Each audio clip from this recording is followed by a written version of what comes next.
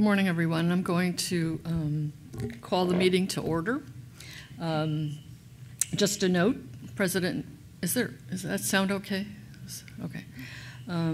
President Dwight Walker is on Zoom because of a COVID exposure, so I will be stepping in to help conduct the meeting today. Deborah, can you do roll call, please? Certainly. Walker? Here. Hamaji?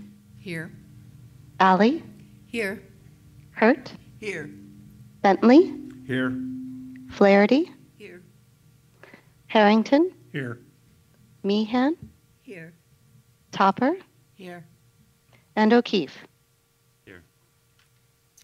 Thank you. Are there any changes to the May 26 minutes?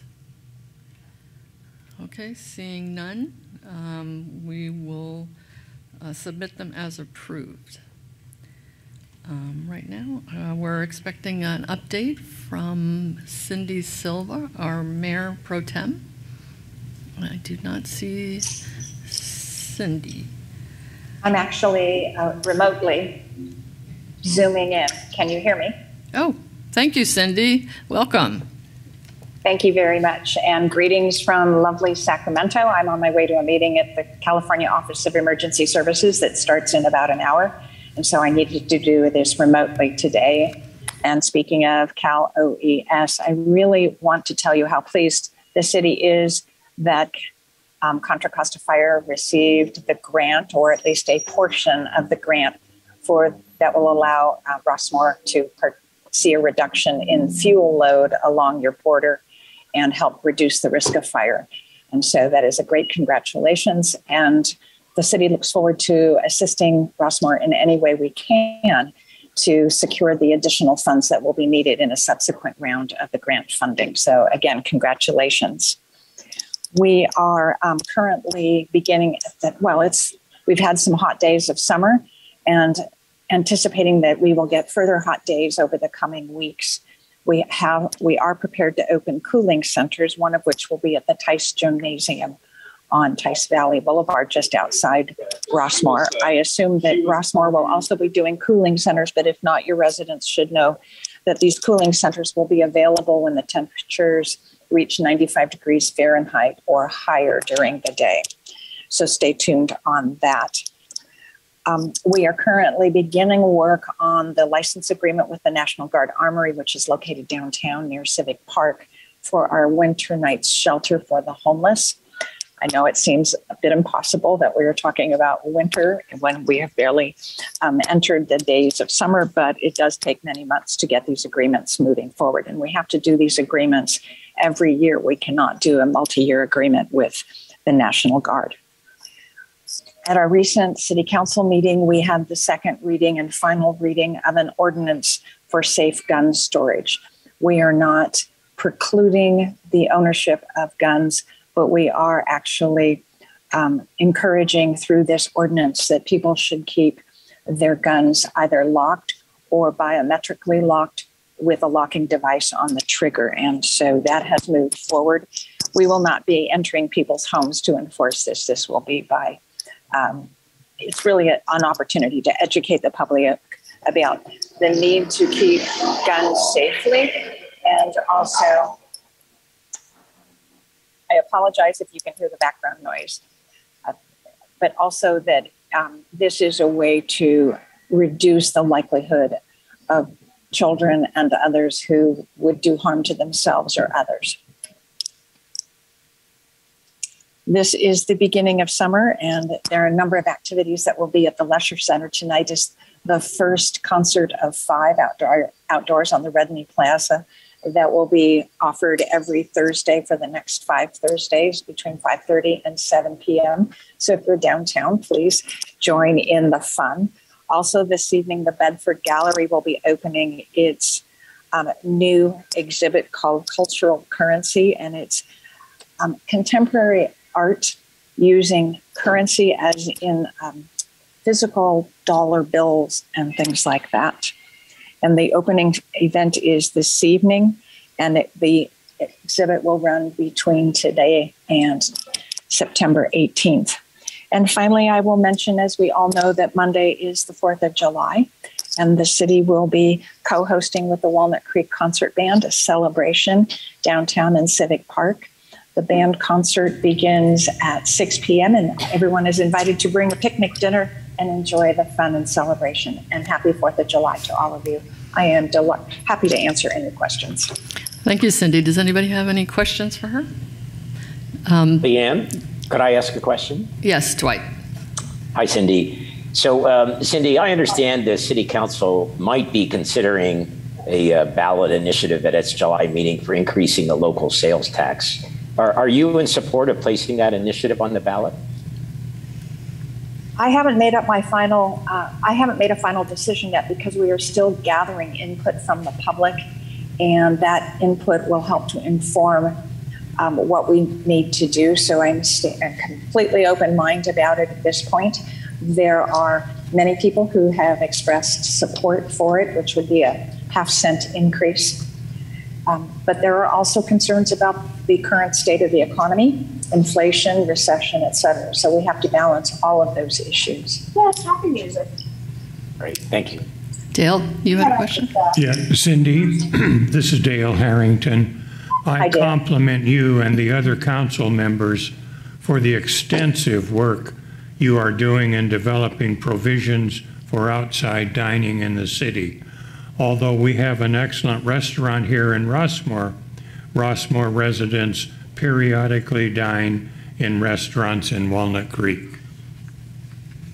Thank you very much. And our work in that arena continues. We have extended the emergency orders while we transition, but we have adopted some policies that will be converted into current zoning codes and requirements over the coming months. And then we will be rolling out the more permanent outdoor dining program.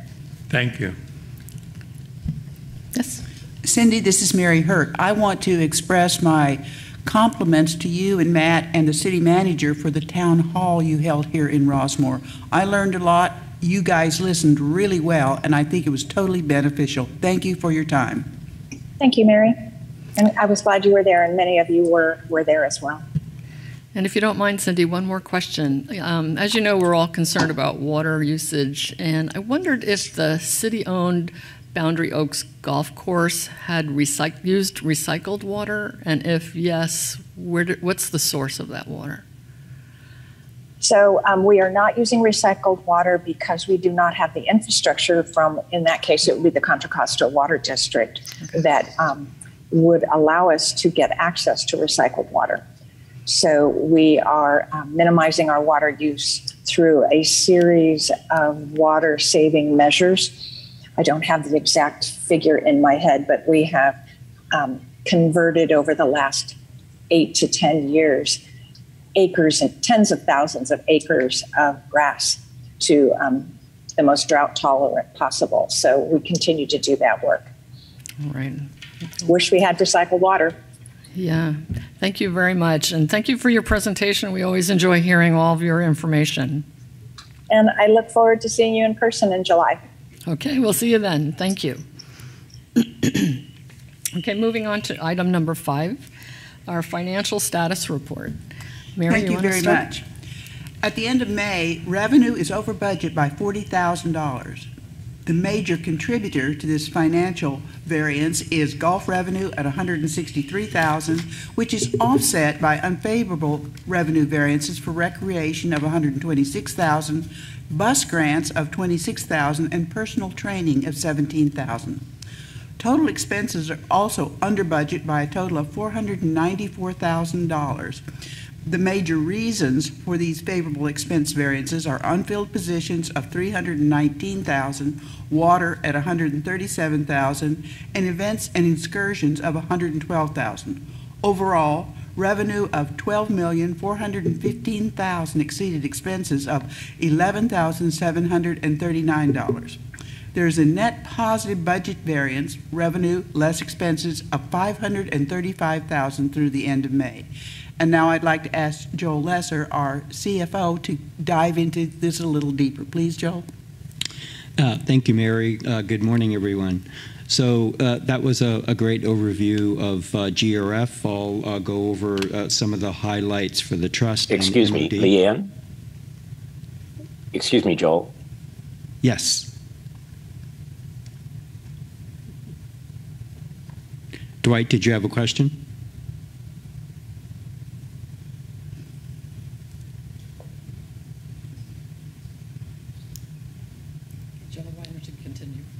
Okay. So the trust estate fund. So we had a beginning cash balance of $6,256,000. We had additions on again on a year-to-date basis. So for the first 5 months of the year, of $2,317,000. Of that amount, $2,230,000 are attributable to membership transfer fees. Expenditures for the first 5 months were $1,695,000. So our ending cash balance for the trust was $6,878,000. And as far as MOD operations, the revenue for the first 5 months was $4,554,000 with total expenditures of $4,281,000. So we have a year-to-date surplus of $272,000. So during the month of May, there were some work orders that unfortunately didn't get processed. We are catching up. There were some new hires that are still in training, so those work orders are going to be processed in the month of June, which should catch us up in terms of additional revenue. So if we take a look at the departments of MOD, essentially they're all running at surpluses with the exception of mutual billable or building maintenance, and again that should be caught up in the month of June. Any questions? Thank you very much, Joel. Thank you. Tim, if you could give us your executive. So, if you could give us your executive report, please. Yeah, thank you, Leanne. Good morning, board members and residents and staff. So I'm going to start out like I typically do with our latest pandemic update. So there seems to be something that has changed around the pandemic here in Rossmore. It seems that there's more and more activities that people are doing. The clubhouses are filling up just a little bit more. There's more social events. There are, of course, all the outdoor activities have continued pretty much for the better part of 2 years unabated, but it's the indoor activities that we're seeing some increase in activity, but which is all good. But what I wanted to talk about was kind of what that impact is, and I want to be really clear to everyone that the pandemic is still here. I looked at the county data this morning, and the reported infections at Contra Costa County are just about equal to the infection level right before the vaccines were available in December of 2020. So, which is very high, but that's the reported infections. Most infections now are not being reported, so the actual infection rate is probably significantly higher. And I mentioned before, the way to monitor that is the state began monitoring the wastewater collection system in Contra Costa County around late January, and they test it regularly. Their information's on the state website, and it shows a dramatic spike. It's just like a straight up trajectory, and it's been that way now since about mid-April or so. Every once in a while it looks like there's a slight downturn, and then I come in the next day and I see it's gone back up again. So it seems to be at a pretty high level, and I'm sure many of you know people who are infected. Dwight was exposed, which is why he's not here with us today, and he's online, although he's been testing negative, he has indicated, so which is all good. But it's still out there, so I think it's important that everybody recognize that You still need to take steps to keep yourself and your family safe. So this is probably going to be our new normal, is going to be things like this. I keep hoping that this thing will just diminish and get out of our lives, but it is not. It's just not on the front pages like it used to be, but it's still there in a really significant way, but we're all kind of adapting to it, maybe resigning to it. So I would continue to recommend that if you are ready to resume indoor activities, or if you're not sure whether to resume indoor activities, or if you have a compromised immune system, then just don't. It's not time then for you.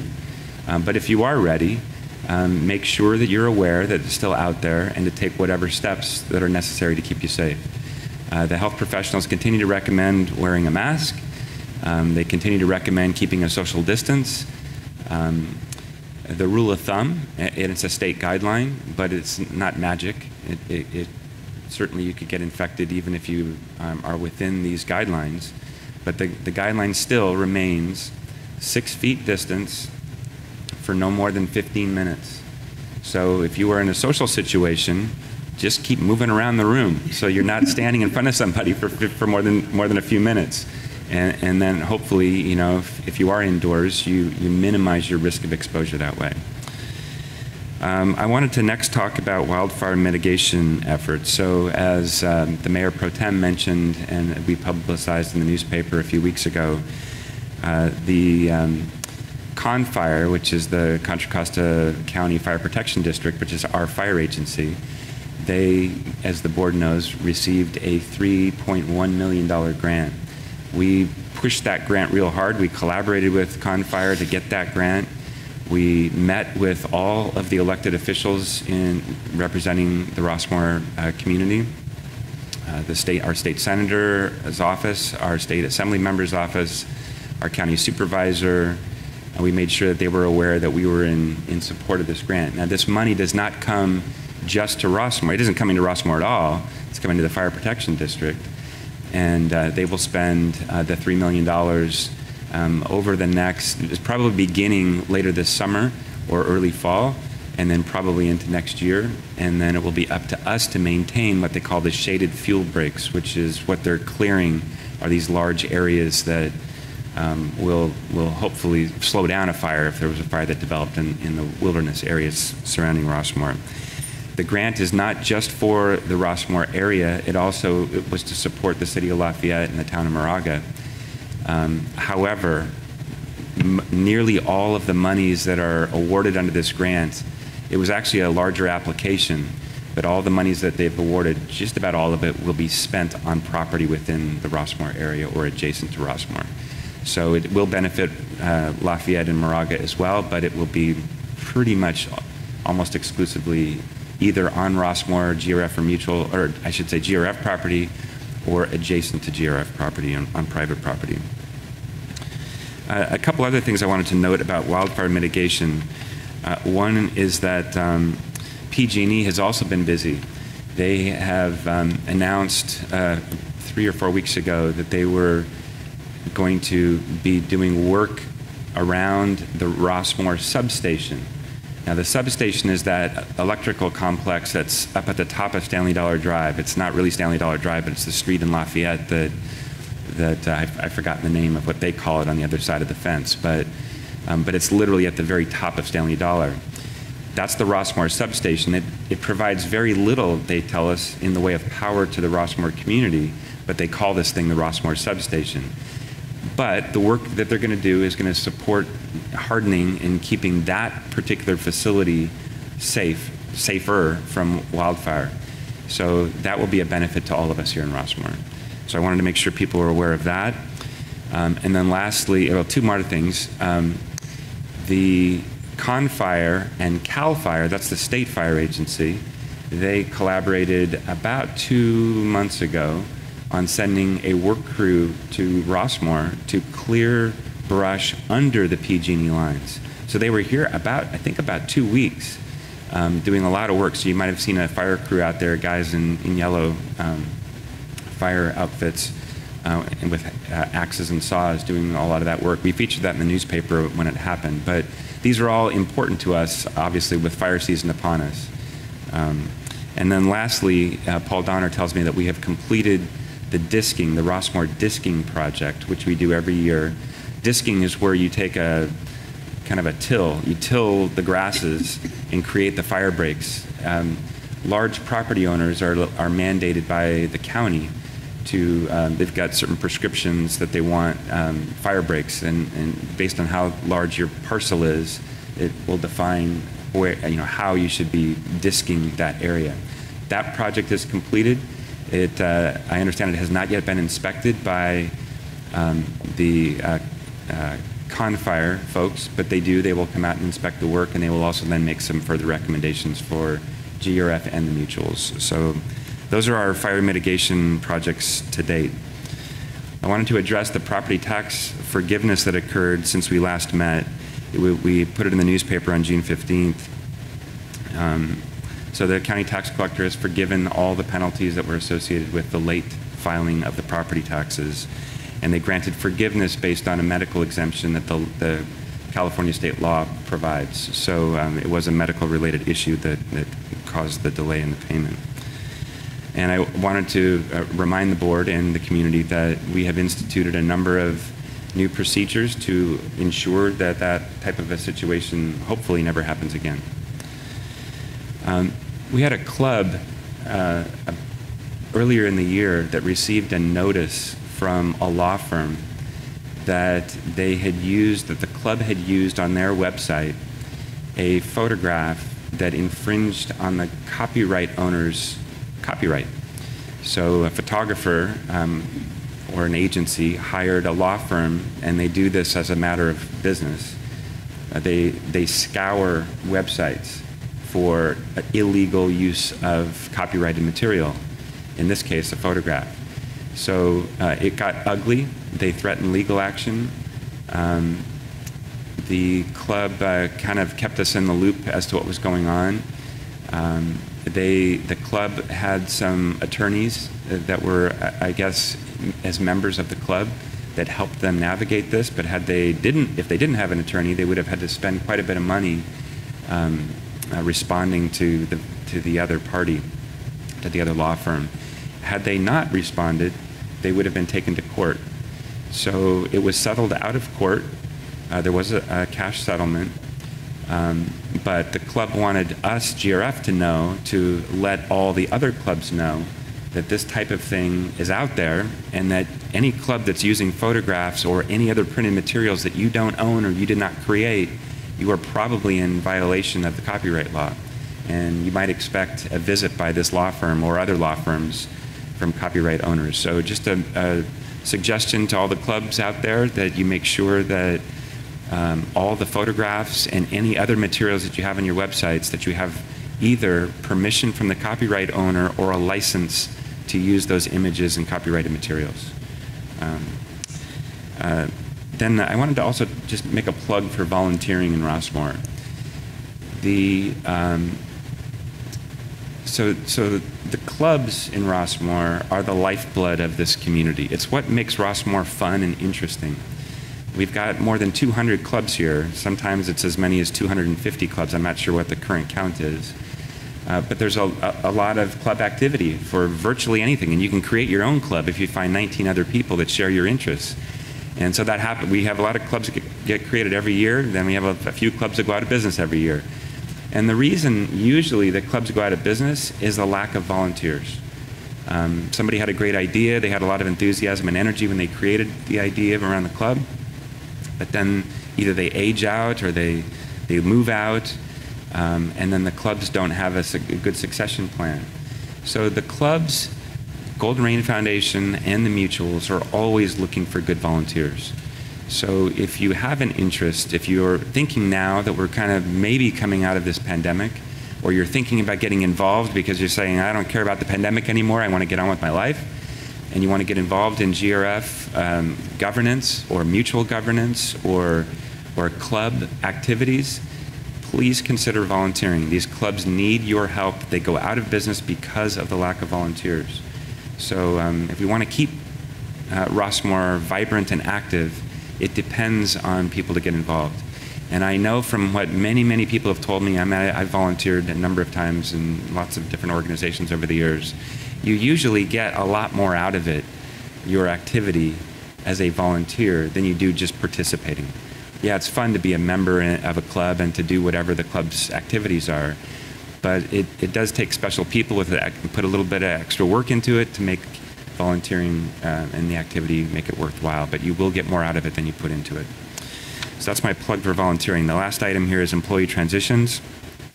In May, we had 5 employees begin employment with Golden Rain: Travis Brainerd, a lifeguard; Elias Zermano Escobar, a custodian; Gloria Flores, the senior accountant; Nicholas Storr, works for the building maintenance department; and Daisy Vasquez, who is a new hire at our service order desk up at MOD. We had 6 employees leave, so every time we feel like we're making some progress, we take another step back. 5 began, but 6 left employment with GRF in May. Joe Brzezinski, our IT manager; Mary Hardy, our longtime lifeguard and assistant head lifeguard; Tracy Johnson, a bus driver; Adam Morales, a lifeguard; Chris Preminger, our longtime business operations manager; and Jessit Tanalis, a utility repair worker, facility maintenance. We had 1 employee transfer from within a department, but transfer to a different department in a larger department, and that's Lisa Cam, who is now our MOD administrative manager. That's my report. Thank you, Tim. Any questions for Tim? Dale? I have a comment, Tim, concerning volunteers. The SIRS Club announced this week that they are disbanding because of lack of volunteers for officer positions.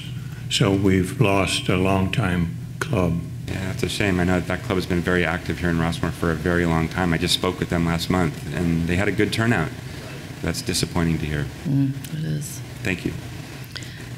Okay, right now we'll move on to the Residents Forum. Jill? Thank you. We'd like to welcome those residents who've expressed an interest in addressing the board. Those of you that have filled out a form, I'll call you up in order of the time that I received your form. Let's start with Judy Nixon. And when you come, please state your name and your address. And you have 3 minutes to address the board. Residents have up to 3 minutes to address the board. The board does not directly answer questions posed by speakers during the Residents Forum, but it does hear the viewpoints and ideas presented, and directors do consider them as they act during the meeting. Speakers must conduct themselves with proper decorum consistent with community standards that would not be offensive to a reasonable person, as determined at the sole discretion of the GRF board. Participants may not engage in personal attacks, obscene gestures, lewd acts, shouting, profanity, threats of any kind, acts of physical violence, or other disruptive behavior. Speakers violating these rules may be expelled from the meeting and precluded from speaking at future meetings as determined by the board. In-person forum instructions. Complete the Residents Forum slip and then give your slip to the board secretary. Copies of handouts or notes should also be given to the board secretary. Zoom forum instructions. If you wish to address the board, use the raise hand feature or press *9 if connecting via phone audio only. Residents are welcome to type their comment in the Q&A chat feature located on the control panel of Zoom at the start of the meeting and up until the start of the Residents Forum. Please wait your turn, and once unmuted, state your full name and Rossmore address. Once the Residents Forum has begun, additional resident comments will not be considered. Okay, thank you. Judy. Good morning. My name is Judy Nixon. I live at 2816 Tice Creek Drive, number 8, entry 3. My late husband and I chose this manor 21 years ago because it was overlooking the golf course, the beautiful hills, and was such a peaceful setting. Of course, we witnessed the development of the event center and were concerned that we would be looking at a huge parking lot, but not too worried about sound issues. Lots of redwood trees were planted at the request of the neighborhood, and they eventually hid the glaring lights and parking lot. Everyone is very grateful for that. Now the board is considering putting a large number of pickleball courts behind the event center next to the golf course. Tice Creek entries 1 through 5 would be very much affected by the whop noise all day long, 7 days a week, and I do know how loud that sound can be. I and my neighbors are very concerned it will destroy our peaceful setting, as you have already determined it would do so at the Hillside Complex. Surely members of this board can imagine how the noisy game would affect functions like weddings, anniversary parties, memorial services, dollar patio events, dollar picnic grounds, and of course the swimming pool occupants. Even with the proposed sound walls, I doubt one can hear what another person says.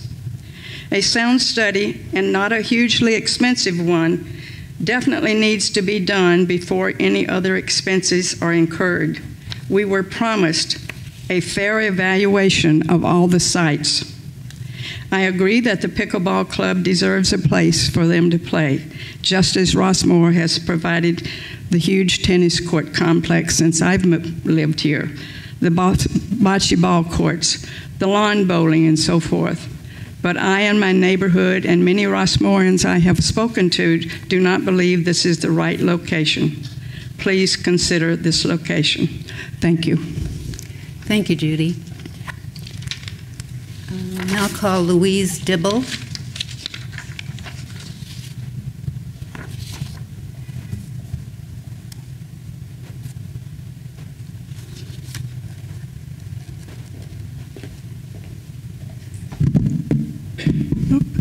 Good morning. Okay, we're good.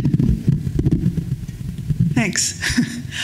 My name is Louise Dibble. I live at 2840 Tice Creek Drive, apartment 7, and I'm here again to talk about sound and how it travels, at least in entries 3 and 5 and probably 4. I think Judy has covered many of the points really well, and I do hope that you consider them. But also, I want to talk about how the sound moves in our entry. And it's because of the structure of the hillside moving up, and also because entry 4 building, G11 buildings form a sort of a solid wall. So, for example, when the gardeners are driving the lawnmowers on the golf course, now we can hear that on the golf course, and if we're on the back of our apartments, we can hear that mower going on the golf course. That's not a problem. If we go out onto the front of our apartment and then listen, what happens is that sound bounces off the G11 building, and then we can hear it as though it were coming from the west side. So we hear sound on the east side, we hear sound on the west side. Now I'm thinking that if pickleball is playing on our east side, we can hear it from all directions. It will be 3D sound in entry 3 and 5, and entry 4 will hear it as well.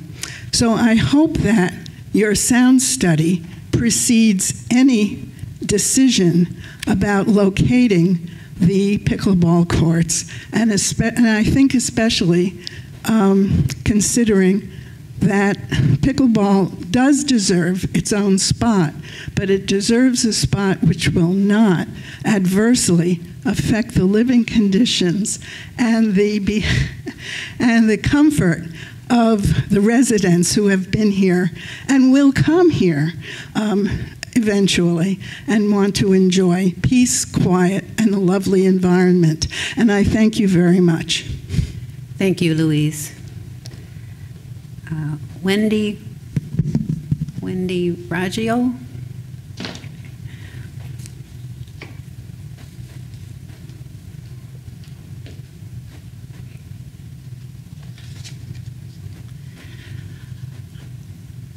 Hi, I'm Wendy Raggio. I live at 2836 Tice Creek, number 2, on a little U-shaped road between entries 3 and 5. I've lived here for 5 years. And I came today with Louise and Judy, and forgive me, we didn't compare notes, and I think I have some repetition that I'm going to subject you to. Many of the residences at Tice Creek entries 1 through 5 back up to or face the east. We are located on a rise above the event center, 18th hole in green, and Dollar Complex. We also view the hills beyond. The setting is truly peaceful and natural, but also is filled with sound from below, residents and visitors' conversations, music from weddings, parties, and performances at the Dollar House surrounds. And of course, the golfers golfing. Good noise. We're in a kind of amphitheater setting. That said, I'm here today because I'm concerned about the kind of noise that will be generated at 6 newly proposed pickleball courts. Their location would be to the east in a small area directly below our homes, between the 18th hole and the event center. I attended the last Zoom planning meeting on June 23rd. 3 of my neighbors spoke, setting their perceived negatives of this close-by court site. I've read the Planning Committee's most recent documents and proposals. I've seen the suggested locations dwindled from 4 to 3 to 2. Now the focus seems to be on only the event center option. By this time in the decision-making process, I had expected to be able to view decibel level impact comparison research for each location being considered. Instead, today's GFR Board of Directors meeting agenda under 9B2, the Planning Committee report, consider authorizing agreement with Jet Landscape for completion of design, etc., prepared by Jeff Matheson. It appears to be the ask for a green light to move forward with the event center site. Attached are around 40 pages of event center design and construction related proposals from Jet Landscape Architecture and Design et al. At a cost of close You have 30 seconds. Close to $200,000. A separate proposal from Acoustics Group covers event center noise related analysis and recommendations and totals. And my point, I won't read the rest, I don't have time, is that we would like the consideration of a sound report before any further negotiations go forward with construction and design. Thank you for letting me talk. Thank you, Wendy. Call Fran Gibson.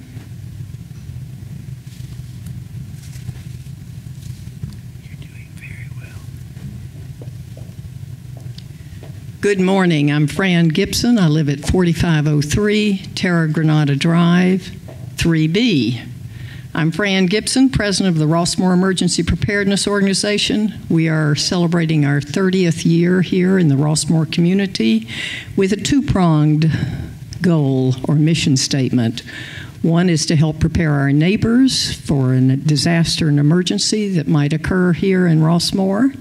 And the second part of that core mission is to help organize our neighbors should a shelter-in-place order be given by civil authorities. That is Rossmoor's core mission, and we are devoted to it. Those goals include everybody in Rossmoor, every resident here, having a grab-and-go bag ready, at the ready, should a mandatory evacuation out of one of our 8 zones, evacuation zones, be ordered, and also to have 2 weeks' worth of shelter-in-place supplies should a shelter-in-place order be given and we cannot leave out the main gate to go fetch those supplies. So if you're within earshot of me, you're a resident, please know that it is your sole responsibility to get yourself organized and prepared for a disaster or emergency that may come our way here in Tice Valley. I want to commend Mr. O'Keefe on his words this morning about volunteering, and I'm here to say a few things. My graduate training and my experience, professional experience, is in public health, And so I went to the internet to pull out some reasons why it's good in our age cohort to become volunteers as seniors. Senior volunteering improves our quality of life. It enlarges our social networks. It actually decreases blood pressure. It lowers mortality and morbidity in general. It reduces disability measures across our age cohort. It lowers our dementia risks. It reduces, it improves cognitive health and grants us better overall neuroplasticity.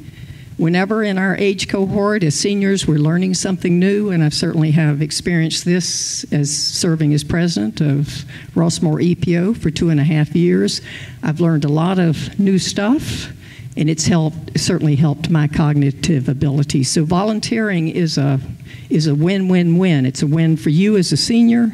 It's a win for you our have 30 seconds. Clubs and organizations. I encourage everyone. We have 277 entries across our 1,800 acres here in Rossmore.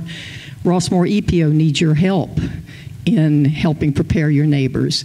Thank you for consideration of your comments, and I want to thank the staff members and board members for all that you do to encourage the safety, the resilience, and the well-being of our vulnerable senior community. EPO and our EPO family thanks you. Thank you. And thank you, Fran. I will call Lynn Carruthers.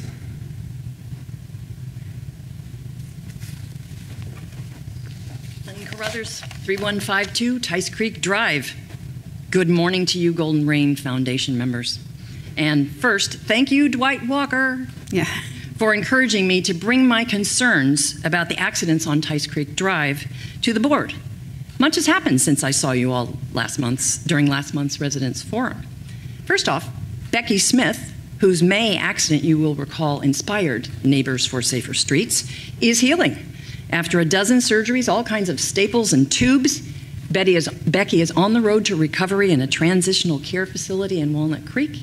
Next up, rehab at John Muir, and in the near future, back home to Rossmore. Our first Neighbors for Safer Streets rally was a success, and I'm grateful and want to thank Tom Cashin for his thoughtful and generous guidance. To our residents who taped hundreds of flyers to trash enclosures and made dozens of posters and turned out at those two intersections on June 7th. And the coverage in the Rossmore News was fantastic, thanks to Sam and Ann and Dan. Since the rally, neighbors have contacted me to share their stories about their close calls and accidents on Tice Creek Drive over the years, to tell me that their personal awareness has changed. I'm now paying attention to how fast I drive. I hadn't really appreciated that the speed limit really is 25 miles here. I am a responsible adult, a woman said to me the other day, and now I know I've been driving too fast. I've also received several emails with people wondering, is it my imagination or are people driving slower since the rally? I've submitted an application to make Neighbors for Safer Streets an official Rossmore organization. A second rally is in the works. I do hope you will attend. And interest from residents all over the valley to get involved and be part of the solution is swelling. I'm not really sure about that verb. Yesterday's Rossmore News mentioned the unanimous approval from the Planning Committee for the Tice Creek Pedestrian Safety Project. Tom has created this comprehensive, forward-thinking plan which will, without a doubt, and with our residents' support, have a positive impact on our driving habits and safety on Tice Creek Drive. I do hope you all today will also unanimously approve that plan. Neighbors for Safer Streets, working with dedicated people like Tom and the board, will make a difference here in Rossmore. I'll see you next month. Thank you, Lynn. That concludes the residents in person who wish to address the board. Are there any Zoom comments? Yes, we do have 7 individuals on Zoom. I'm going to begin first with a submitted written report by Suzanne Wong, who lives at 4167 Terra Granada Drive, number 2A. I learned to play pickleball in the old Sierra room. I served for 5 years on the Rossmore Pickleball Board and I currently mentor any resident who wishes to learn this game. I am excited that we may soon have a pickleball facility. Like you, I have kept informed about the many proposed locations for a permanent pickleball facility. Though it feels like it has taken forever to designate a pickleball location, I sincerely appreciate the time and detailed research conducted. Thank you for being so diligent. Today, you will be discussing 3 options for a permanent pickleball facility, which includes Buckeye, Creekside, and an unused piece of land near the 18th hole of our Dollar golf course. I hope you will vote in favor of the unused land. My reasons. The unused land near hole 18 is located adjacent to existing amenities, including drinking water, restrooms, parking, and a picnic area. This is a cost advantage. Placing solar panels over event center parking will obstruct the impressive view of Rossmoor's historic Dollar House. Installation of solar panels over the 6 pickleball courts instead is a simple answer to provide both shade for players and create an expansive surface for solar panels, another cost advantage. A wall with some landscaping on the golf course side would address concern about errant golf balls, views, and pickleball sounds for residents who live near hole 18. Rossmoor is known for many well-designed projects, including but not limited to the Event Center, Creekside Complex, and the Tice Creek Gym. I hope our pickleball facility will be included in that list. Thank you for making hard decisions to benefit our community. Okay, that concludes Suzanne Wong's. Next up, we have handle name Joseph Hayner. Joseph, please state your full name, Rossmoor address, and you have 3 minutes to address the board.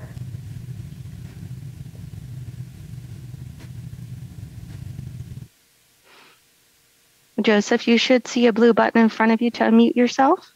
Okay, I think it's unmuted now. There you go. Thank you. I'd be there in person, but I couldn't. I'm babysitting my grandson in San Francisco. And I live at 2832 Tice Creek Drive, number 1, entry 3. And several of my neighbors have sent you thoughtful and some heartfelt emails regarding our concerns about the pickleball courts proposed pickleball courts at the event center. 3 of my neighbors spoke with you in person today. We've talked about that we're very worried about the noise, the loss in value to our homes, the removal of some of the tallest redwood trees that form a border between the golf course and the event center parking lot, light pollution the courts would bring, noise permeating the Dollar House, pool, and park area. We all came to Rossmoor for the peace and serenity it offers. Those of us who moved to my neighborhood, especially those of us who line the golf course, never imagined a noisy pickleball complex in our backyard. The Dollar complex is on the other side of our canyon. The pickleball club only represents about 5% of the Rossmoor population. There are about 200 clubs in Rossmoor. Some of them have functions in Dollar House and Park, which would be altered by pickleball noise so close by. Last week, I gave you an example. Last Tuesday evening, the Interfaith Council Group had a music and singing performance in the Dollar Garden. Pickleball noise nearby would have been a distraction. There are memorials, weddings, and parties at Dollar House and music performances in Dollar Park. Tai Chi and meditation groups have met there. Could these activities exist in the same way with pickleball noise in the background? 6 courts and 24 players playing at one time will get very noisy. A few nets could easily be set up now, and players could volley and whack balls into the nets. I'd welcome each of you to my home to assess the noise, and I know many of my neighbors from entries 1 through 5 would as well. The noise should also be assessed from Dollar House, Park, and pool areas. We do believe you owe that to the community. The residents know the ramifications pickleball noise would give us. Others in the Rossmoor community won't know the noise ramifications it would have on them until it's too late. They're not focused on it as we are. The plans were published in the newspaper, but unless residents are paying close attention and connecting the dots, they don't realize how close this location is to the Dollar House. You have 30 seconds. They're not grasping the gravity of pickleball noise so close by as we are. Nearly $200,000 is a big investment to step away from. Before making that investment, we ask that you work with the acoustic engineer who could give the board some idea of costs and design requirements to mitigate the sound. Thank you. Thank you for listening today. Thank you. Next, we have Christine Kearney. Christine, I am unmuting you. Please state your full name and Rossmore address. Good morning. My name is Christine Kearney, and I have been a Rossmore resident for 8 years. I live at 2840 Tice Creek Drive, Apartment 4 in Entry 3. I represent myself and my neighbors in Entries 1 through 5. Our neighborhood is 300 feet away, the length of one football field, from the convergence of the 18th green of the Dollar Golf Course and the Event Center and the Dollar Mansion area and a proposed pickleball facility. The Planning Committee last week voted to proceed with a sound study of how noise from an open-air pickleball facility near the Event Center would affect our peaceful neighborhood. The sound study alone would cost only $8,800 plus some extras. But the committee also added a preliminary design and construction documents for proposed pickleball facility.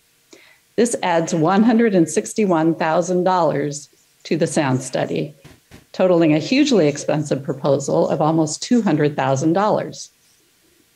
The proposal was presented as a way for the sound engineer and the architect to work together to pick materials to minimize the pickleball noise from this proposed site. But $200,000? For $8,800, the sound engineer should be able to use previous data and give the board some idea of costs and design requirements to mitigate the noise. This expensive proposal certainly seems like a way to railroad the Event Center as the site for the new pickleball facility, without ever having a discussion about the merits of each and every location within Rossmore. Once the board has spent this huge amount of $200,000, they are not going to want to abandon the plan and choose another location. The board would never walk away from a $200,000 investment. I strongly object to spending $200,000 on this combined proposal. Rossmore residents were promised a fair evaluation of all of the sites and the noise impact of each site to the residents before any decision is made. Thus, I request the proposal of $8,800 alone for the acoustics group to do the sound study at the Event Center, and to not approve the additional $161,000 proposal from Jet Landscape Design. You have 30 seconds. Has yet been decided upon. Thank you for your time and your consideration. Thank you. Next, we have Rosemary O'Neill. Rosemary, please state your full name, Rossmore address. Good morning. My name is Rosemary O'Neill. I live at 2840 Tice Creek Drive, number 6 in Entry 3. Thank you for hearing me. I am representing myself, my neighbor Carla Whitty, who could not attend today, and all my neighbors on Tice Creek Drive, entries 1 through 5. Firstly, I would like to strongly encourage you, to take the acoustics group sound study and complete your sound study, and not the proposal from Jet Landscape Design, which would be very costly. So I hope that you will take the acoustic group sound study. I'd like to say that the proposed Event Center pickleball courts will gravely affect myself and my neighbors in entries 1 through 5. It will be a permanent disruption to the fabric of our neighborhood forever, not to mention the removal of our gorgeous, precious redwood trees. We bought our properties here, as many as my friends have stated already, for the peacefulness and the natural wonder, the natural view and landscape. Not only would it permanently change our neighborhood, the proposed courts would greatly reduce the Event Center parking spaces, creating parking mayhem for all Rossmore residents who attend the event center.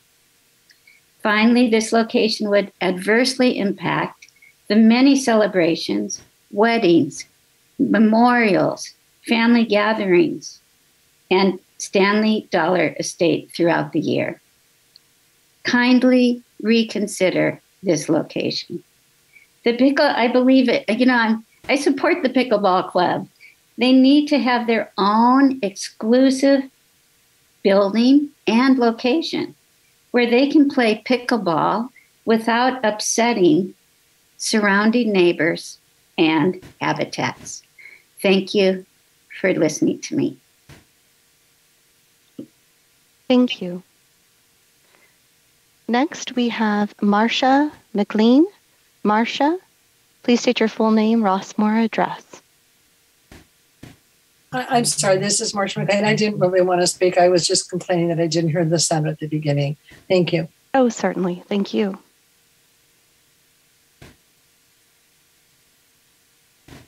Next up, we have Bob Kelso. Bob, please state your full name and Rossmore address. You have 3 minutes. Good morning. Bob Kelso, 2836 Tice Creek Drive, number 1. Thanks for your time serving Rossmore. I'm going to add my voice to the discussion about pickleball at the event center. I urge you to select the proposal from Acoustics Group, Inc., and not the proposal from Jet Landscaping.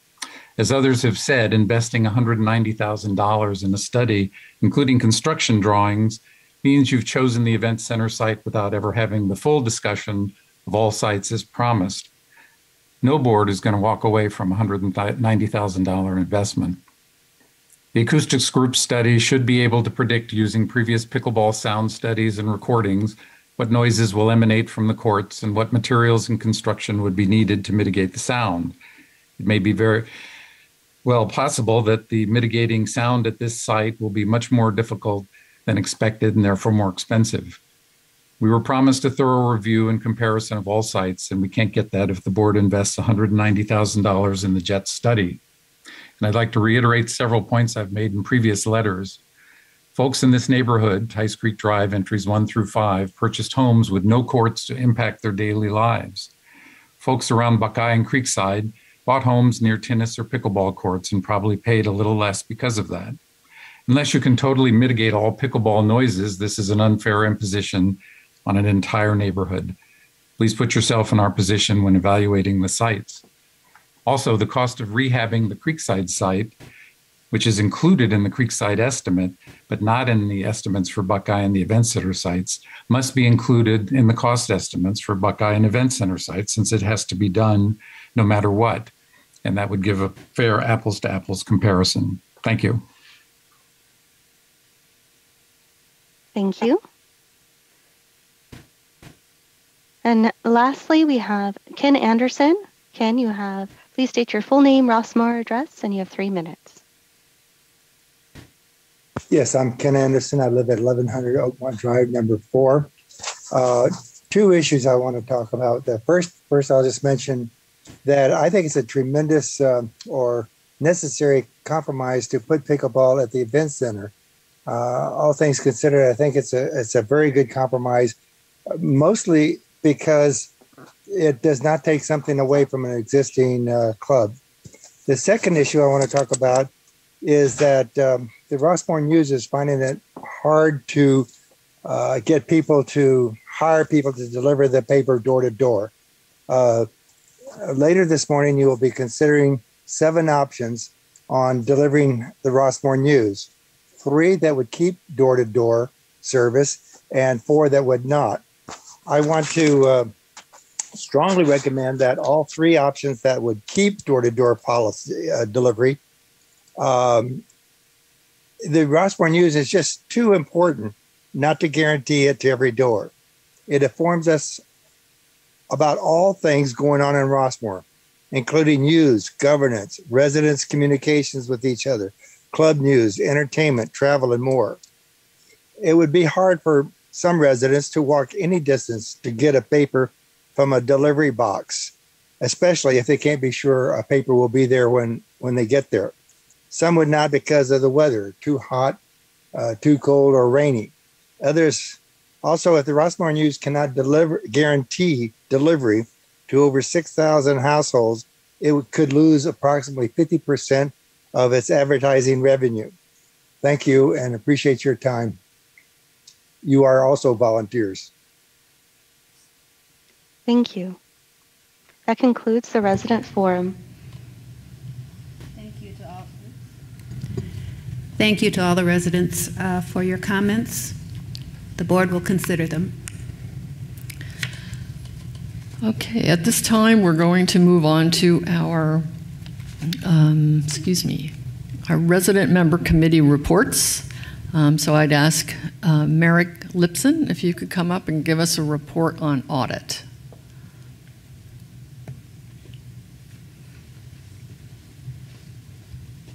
Good morning. The audit committee met on June 14th, and I'll briefly summarize what we covered.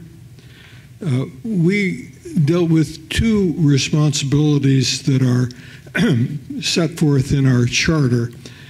First, the committee considered the performance, the independence, and the cost of the GRF's external independent audit firm, CBIZ SLD.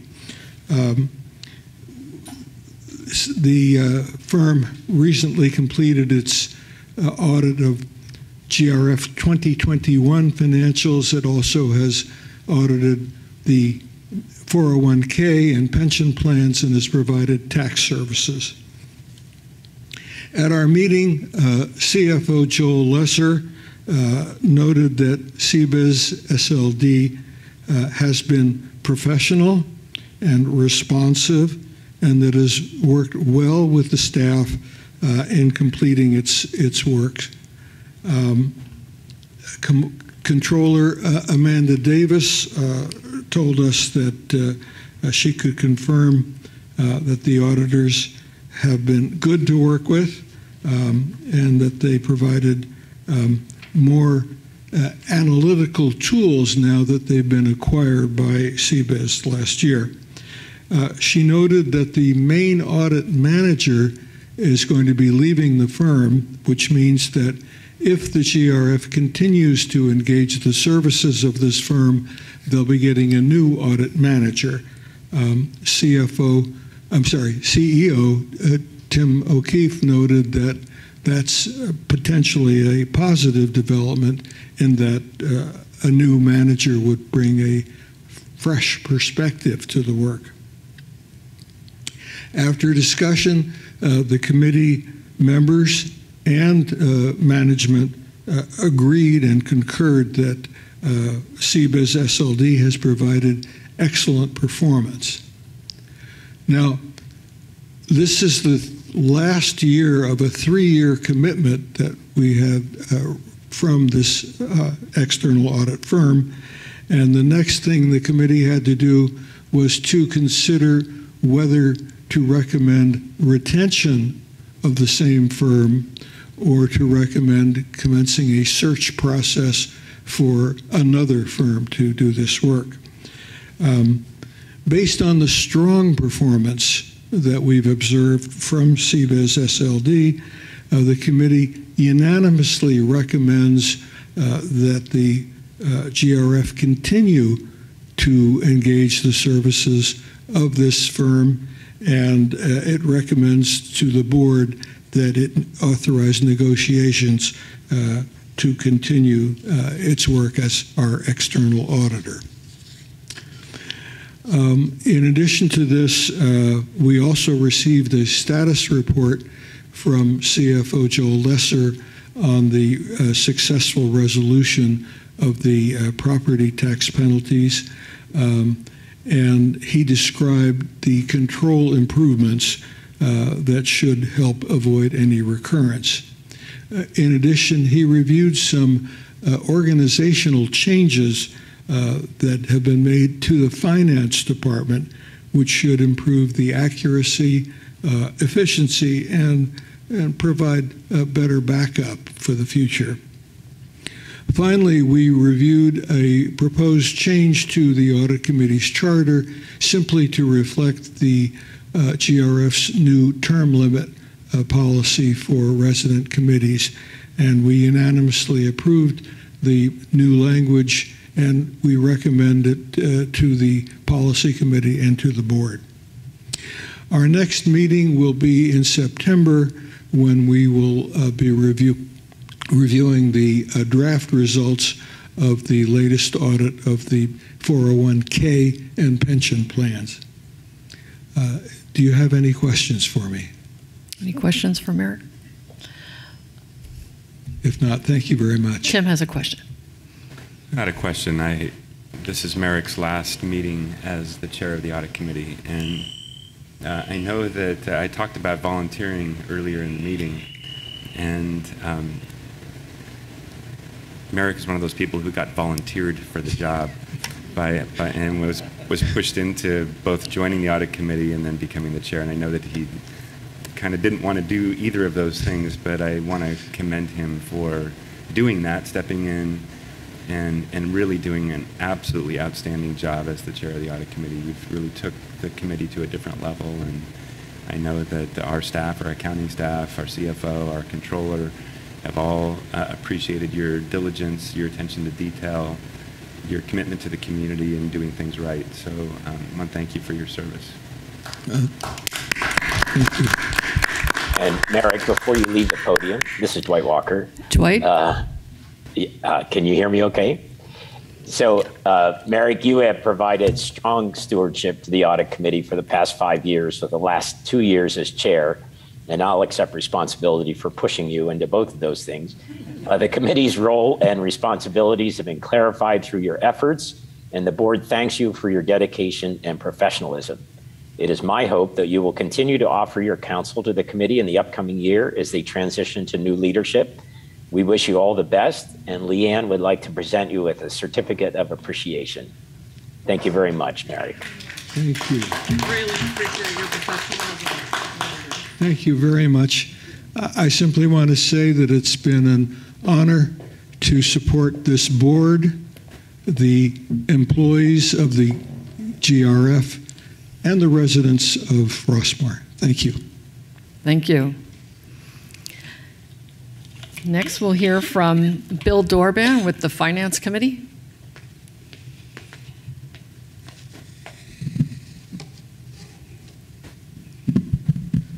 Actually, you could probably hear me without the microphone, but thank you.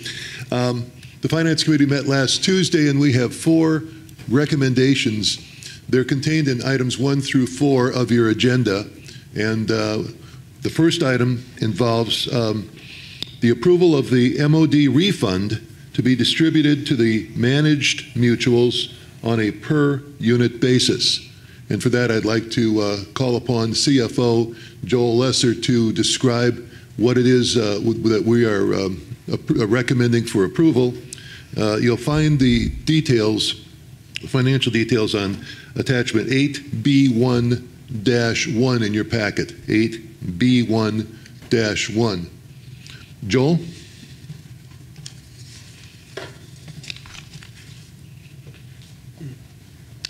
Thank you, Bill. I have my glasses on here. So I just wanted to go over the methodology with the recommendation for the MOD surplus refund. So the 2021 total surplus is $1,064,004. Yes. Yeah, that's the wrong transparency up there. Could you take that off, please? Thank you. Go ahead. Okay, so the total 2021 MOD surplus, which is $1,064,411, but that is going to be subject to necessary cash reserves for operating MOD. So, how we came up with the recommendation as far as the amount to be refunded is we began with the cash balance at May 31st 2022, which was $809,963. We're adding the receivable from the county for forgiven property tax penalties of $620,041. So the total available funds from a cash perspective is $1,430,004. So we need to set aside $500,000 for essentially cash operating activities. So MOD has a budget, a monthly budget of approximately $900,000. So $500,000 is about 55% of that, which should be adequate. So if we take the $1,430,004 and subtract $500,000, we get an amount of $930,004, and that is the recommendation to the board. It amounts to $146 per manor, and then the schedule details how that allocates to each of the mutuals. However, the Waterford Mutual 58 does not participate in the services of MOD, so that mutual is not included in the allocation. Any questions? Mary? I would like to make a motion that the GRF board approve the MOD refund totaling $930,004 at the rate of $146 per manor. Is there a second? I second. Any discussion? Deborah, roll call, please. Certainly. Walker? Yes. Hamachi? Yes. Ali? Yes. Hurt? Yes. Bentley? Yes. Flaherty? Yes. Harrington? Yes. Meehan? Yes. And Topper? Yes. Unanimous. Okay, thank you. Moving on to item 8B2. Bill? Thank you. Before we do that, I'd like to just mention to the people that are tuning in on Zoom or whatever that the details as to how much each mutual will be expecting from that is contained in the packet and materials, which is also available through Simbly. So if you go to Simbly, you look up 8B1-1, and your percentage there will be the numbers that are indicated for your particular mutual. Okay, moving on. 8B2 is to approve the budget calendar for 2022-2023. That information is also in the board packet. The committee recommends that calendar be approved by the board. Okay, Mary? I move that we accept the Golden Rain Foundation 2022-23 budget calendar beginning in June 2022 and ending on September 29, 2022 with the board-approved budget. Okay, any second? Second. Ted second. Any discussion? All in favor, or I'm sorry, Deborah, please do a roll call. Certainly. Walker? Yes. Hamachi? Yes. Ali? Yes. Hurt? Yes. Bentley? Yes. Flaherty? Yes. Harrington? Yes. Meehan? Yes. And Topper?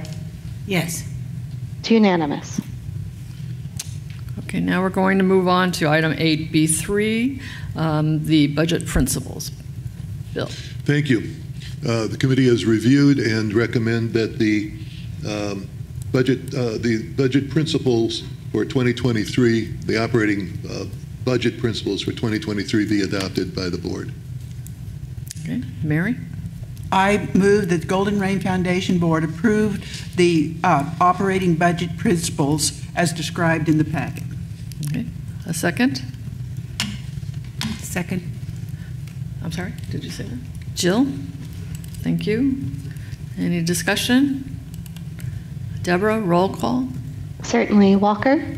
Yes. Hamachi? Yes. Ali? Yes. Hurt? Yes. Bentley? Yes. Flaherty? Yes. Harrington? Yes. Meehan, Yes. and Topper. Yes. It's unanimous. Okay, thank you. Now we move on to item 8B4, discussion of the 2021 operating fund surplus. Thank you. You can now display it, please. Display 8B44. It's up. On the screen. For the people here. All right. Thank you. Last month, the Finance Committee reported that there were several open issues that we were dealing with, questions that we didn't have answers to, in particular, relating to the 2021 GRF operating fund surplus. That amount was $3,881,000 and change, $382,875 to be exact. We did research and developed a more accurate idea of how much cash would be available for distribution, what items had already been allocated either by board action or by decisions that the board was intending to make, we believed, and also some of the activity that involved refunding or, transferring funds to MOD for COVID losses. So some of the money that was available initially of the $3,882,000 was used in the 2022 budget discussions, which reduced the coupon for 2022. That was done in September of last year. The board used those to keep the coupon down from about an 8% increase to about a 6%, just a little bit less than a 6% increase. You can see on the screen that the coupon rounding, the cable TV rate increase offset, and the addition to the trust maintenance reserve, those three items were uses of that surplus for purposes of controlling and keeping down the the coupon amount that was to be requested from the mutuals on a regular basis every month. That amount was $538,463 of coupon reduction. Well, so that was done. In addition to that, there was a surplus amount that was applied to MOD COVID-19 losses. Part of the losses that we received some of the money from the PPP program were to be allocated to activities, employment activities and salaries and things at MOD. So MOD's surplus was increased by $383,000. We saw that number then was passed through the MOD activity and the distribution that was just approved for them. That left $2,961,412 of unallocated and unused surplus of the $3,882,000. We're now down to $2,961,000. The recommendation of the committee was as follows: that the allocation to an internal audit for 2023, which was already approved by this board last month, I believe, be allocated for that purpose. Keep in mind that if we don't do the allocation now, it's only going to be addressed as an addition to the possible addition to the coupon in 2023 in any event. Second item that we were recommending be included now in a allocation is for the new property management and accounting system. Has been conveyed to us that there is a sense of urgency about getting this done and getting this allocated now. It may or may not be a 2023 expenditure, but we felt that the board had, the sense of the board was that you wanted that to be included, so we did as part of our recommendation. The third item that we had previously recommended, which involved wildfire mitigation of $120 $5,000, whatever it was, is something that is probably not going to be needed this year and can be part of the adjustments and discussions on the budget for 2023. Which leaves the amount of proposed distribution to the mutuals of $2,711,412. I want to mention one other thing while I'm on the subject. This is to all of the mutuals on a per unit basis. This distribution that's recommended is in addition to the MOD distribution numbers that we just talked about, with the exception of Waterford Mutual 58, which is not included in the MOD, but certainly is included with the rest of the mutuals for operating fund purposes.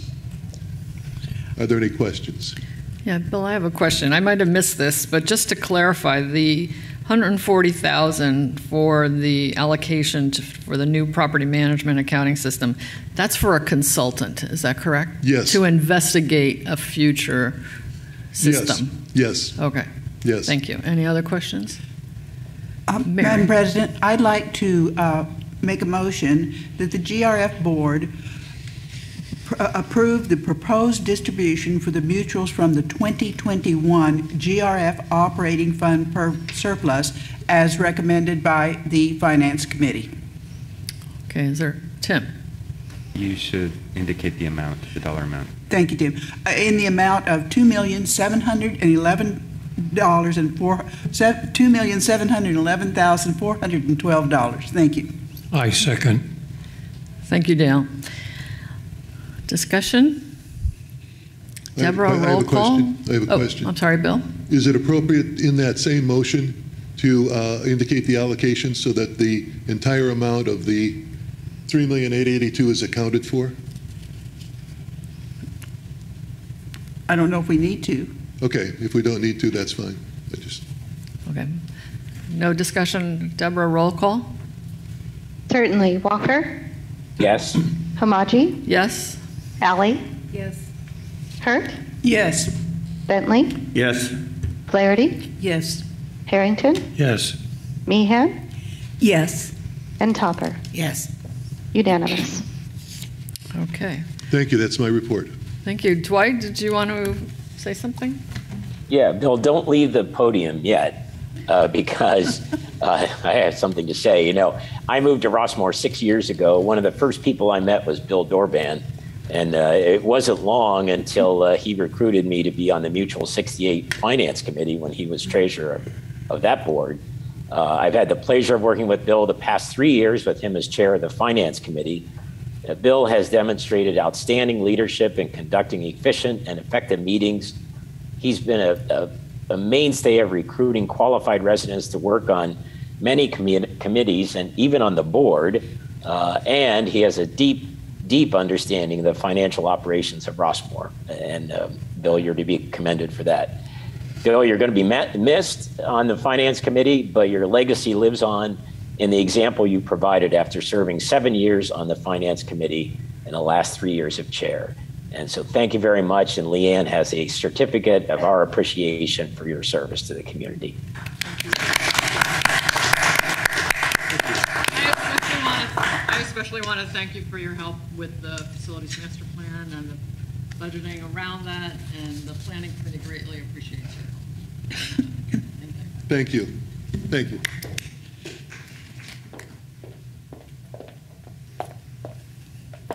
Okay. We will move ahead to item 8C, Golf Advisory. John McDonald.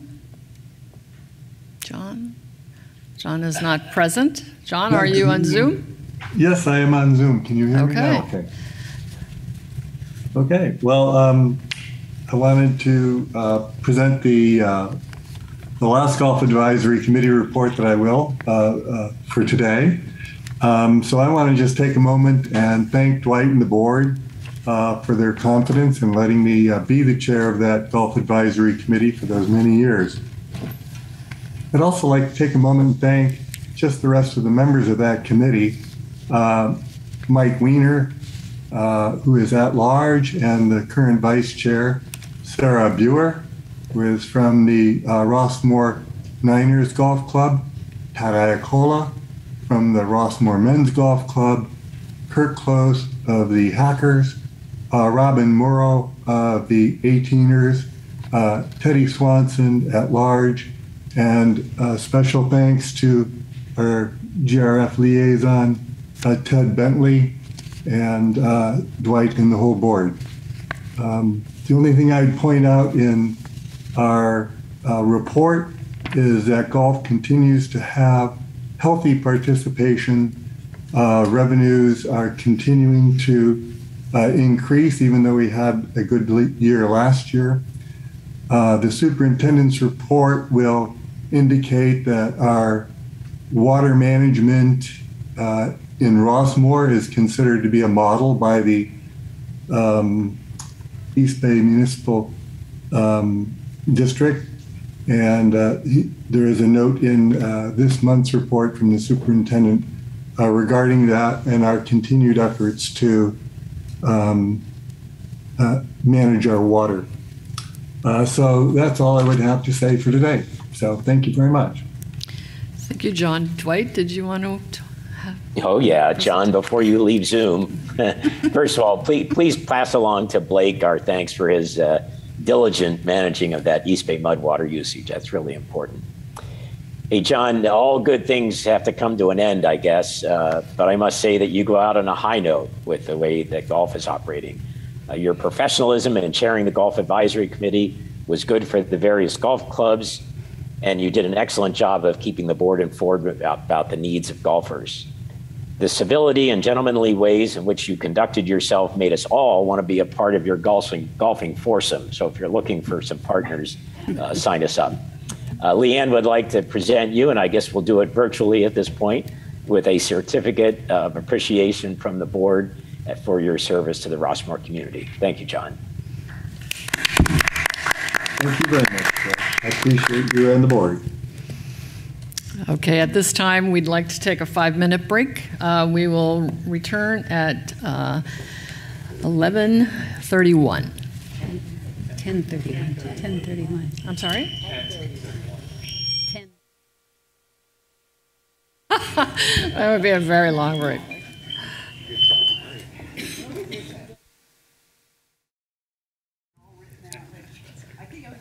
All present. Okay. Okay, we are going to resume with the board committee reports. We will start with item. Excuse me, Leanne. If I could just make a comment. Oh, I'm sorry. Sure.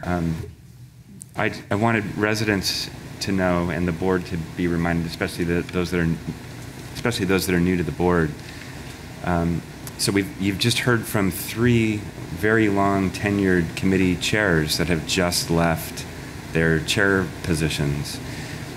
This is the natural evolution of the term limits that the board adopted a couple years ago. So each of those committee chairs have served GRF for a very, very long time. Merrick for really only a couple of years, but both John, the golf chair, and Bill, the finance chair, were both on those committees. And in Bill's case, or I should say in John's case, he was the golf chair when I was hired back in 2015. So but Bill and John both were on those committees going back even before I've been involved here. So this is not a bad thing. We're sad to miss in the institutional knowledge, and really their professionalism has all been exemplary, all of them. But there's opportunities then for the next generation of leaders here in Rossmore to step in for GRF's governance and step up to be committee chairs and get involved in various committees. So when GRF adopted the term limits, the whole idea was to bring in more and more residents to get involved at the committee level, to hopefully then have people rise to become involved in the GRF board level at some point. So just wanted to provide that's not they're not all just mass leaving. It's because their terms had ended and the next generation are stepping in. And we'll talk more about the appointments, I think, later in the meeting today. Correct. Okay, I'd like to welcome Eric Wong, who's going to talk to us about compensation.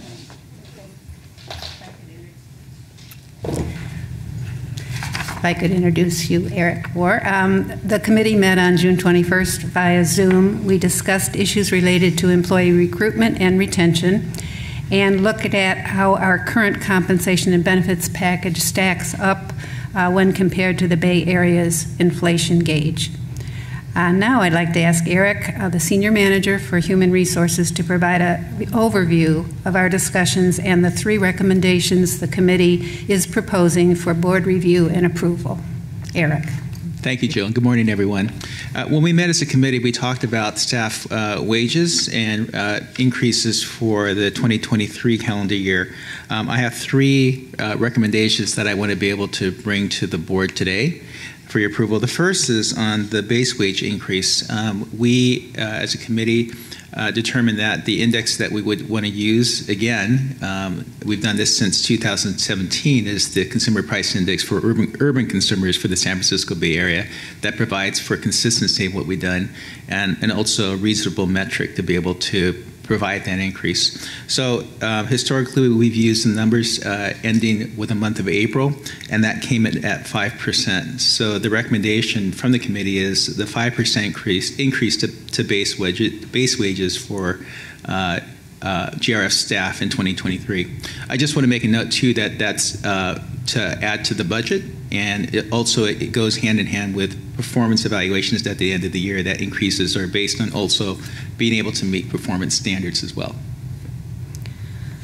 So the motion is to approve a base wage increase of 5% based on the CPIU in April.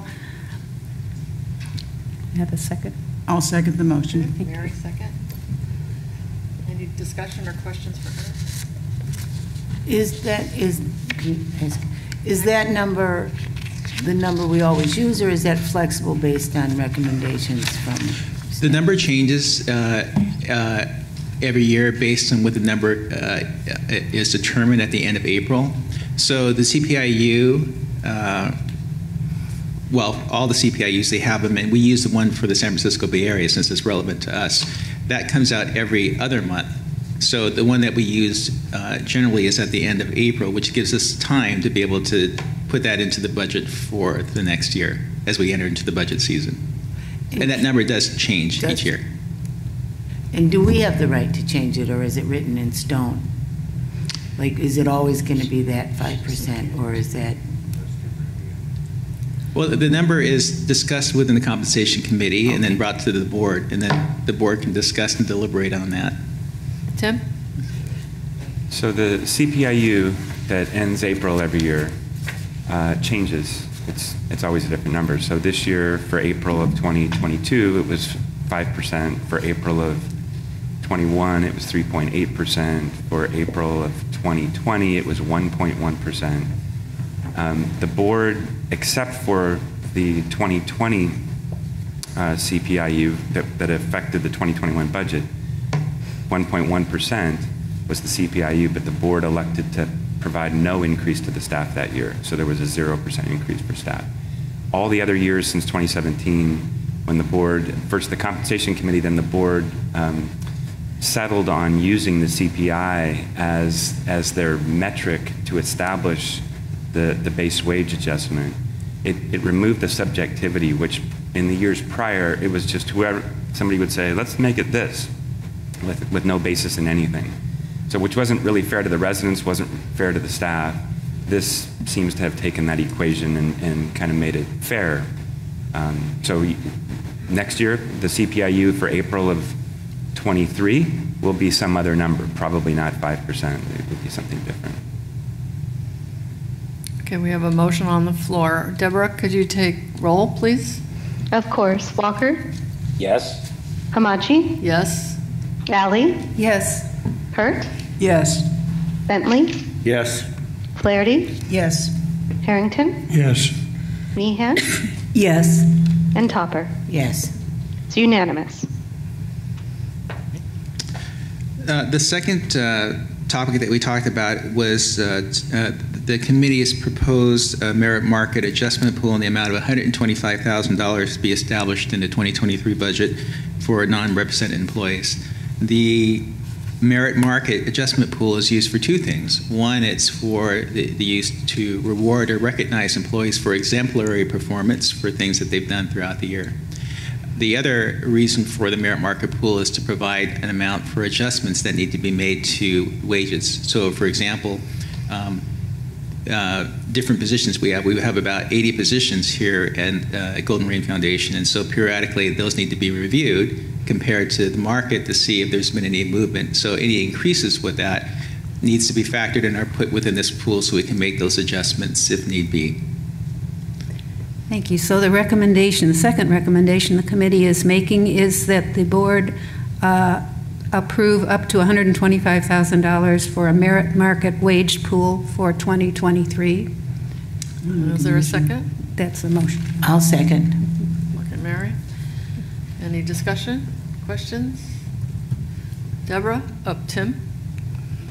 So I should provide a little insight to this too. So in addition to what Eric has said, the reason that the board back in 2017 agreed to establish first a merit pool and then separately a market pool, and then about 3 years ago I think they combined them to make a single pool. So we call it the merit market pool.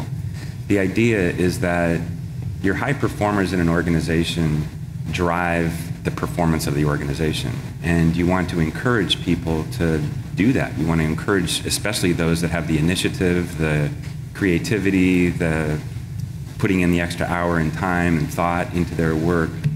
It's the concept of a rising tide floats all boats. So when you have high performers that really either drag or push everybody else around them to perform at a higher level, it improves the performance for the department or the organization. So the board back in 2016, we didn't have a tool like that. And there was no way to reward high performers. And we were concerned that we would be losing high performers. They would go find work elsewhere because other places pay you bonuses and pay better wages and so on and so forth. So the board recognized that it would be of a benefit. At first, the compensation committee made the recommendation, the board agreed. And every year since, the board has agreed to set aside some funds for the merit market pool. Many years, in fact, all years, except for last year, we don't end up spending all the money. The senior staff make the recommendations for the merit adjustments. The market adjustments are determined by the HR department, by Eric when he does some analyses and determines whether or not somebody has dropped through the bottom of their pay band, and we use that pool to help catch them back up so they're at least at the bottom of the pay band. You don't want to lose a good employee because our pay isn't competitive. So every year Eric does an analysis of a number of positions. We don't have the capacity to do all of the positions every year, but when a position leaves, when an employee leaves, that's every employee that leaves, and we hire a new person, every one of those, he recalculates what the band should be. We've got some tools that help him do that. So that's what the merit market pool is, and the committee is recommending the $125,000. Okay, thank you for that. Any other questions? Deborah, roll call. Certainly. Walker? Yes. Amaji? Yes. Valley? Yes. Hurt? Yes. Bentley? Yes. Flaherty? Yes. Harrington? Yes. Meehan? Yes. And Topper? Yes. It's unanimous. The third topic we talked about was CEO compensation, which is related to the topic of pay, but a different line item because the CEO works under a contract, which is different from the rest of all other employees at GRF. But the recommendation and proposal for a CEO is for base wages to increase by 5%, which is equivalent to $14,400, and it's in line with the percentage using the CPIU that we're using, the same amount that we're using to make base wage adjustments for all other employees. Okay, we have a motion to then approve the committee's recommendation of a 5% increase in CEO wages. I'll second. Okay, thank you, Mary. Discussion? Okay, Deborah, roll call, please. Certainly. Walker? Yes. Amaji? Yes. Alley? Yes. Hurt? Yes. Bentley? Yes. Flaherty? Yes. Harrington? Yes. Meehan? Yes. And Topper? Yes. It's unanimous. Thank you. Okay, thank you, Eric, very much. We'll now move on to item 9B, the Planning Committee. And as chair of that committee, I'm going to waive my introduction and just ask Jeff to speak about the Facilities Master Plan. Great, thank you. Good morning. Attached in your packet is the final Facilities Master Plan as recommended by the Planning Committee during their last meeting. The process for review and adopting the master plan is to introduce it today, and then we'll bring this back at your July meeting for consideration of adoption. So I'll be brief in my comments today. The Facilities Master Plan was approved a little over a year ago, and we have been engaged with the firm of ELS Architecture and Urban Design to develop this plan. It has involved significant community outreach through 2 workshops, some focus groups, meetings with the Planning Committee, the Finance Committee, and the GRF Board. Through this process, in addition to doing outreach to other communities and evaluating current trends and evaluating our existing facilities, through this process, ELS has come up with a number of proposed projects. And the plan tries to capture all of those projects and processes, whether or not those projects move forward. So we try to accomplish a few things within the master plan document.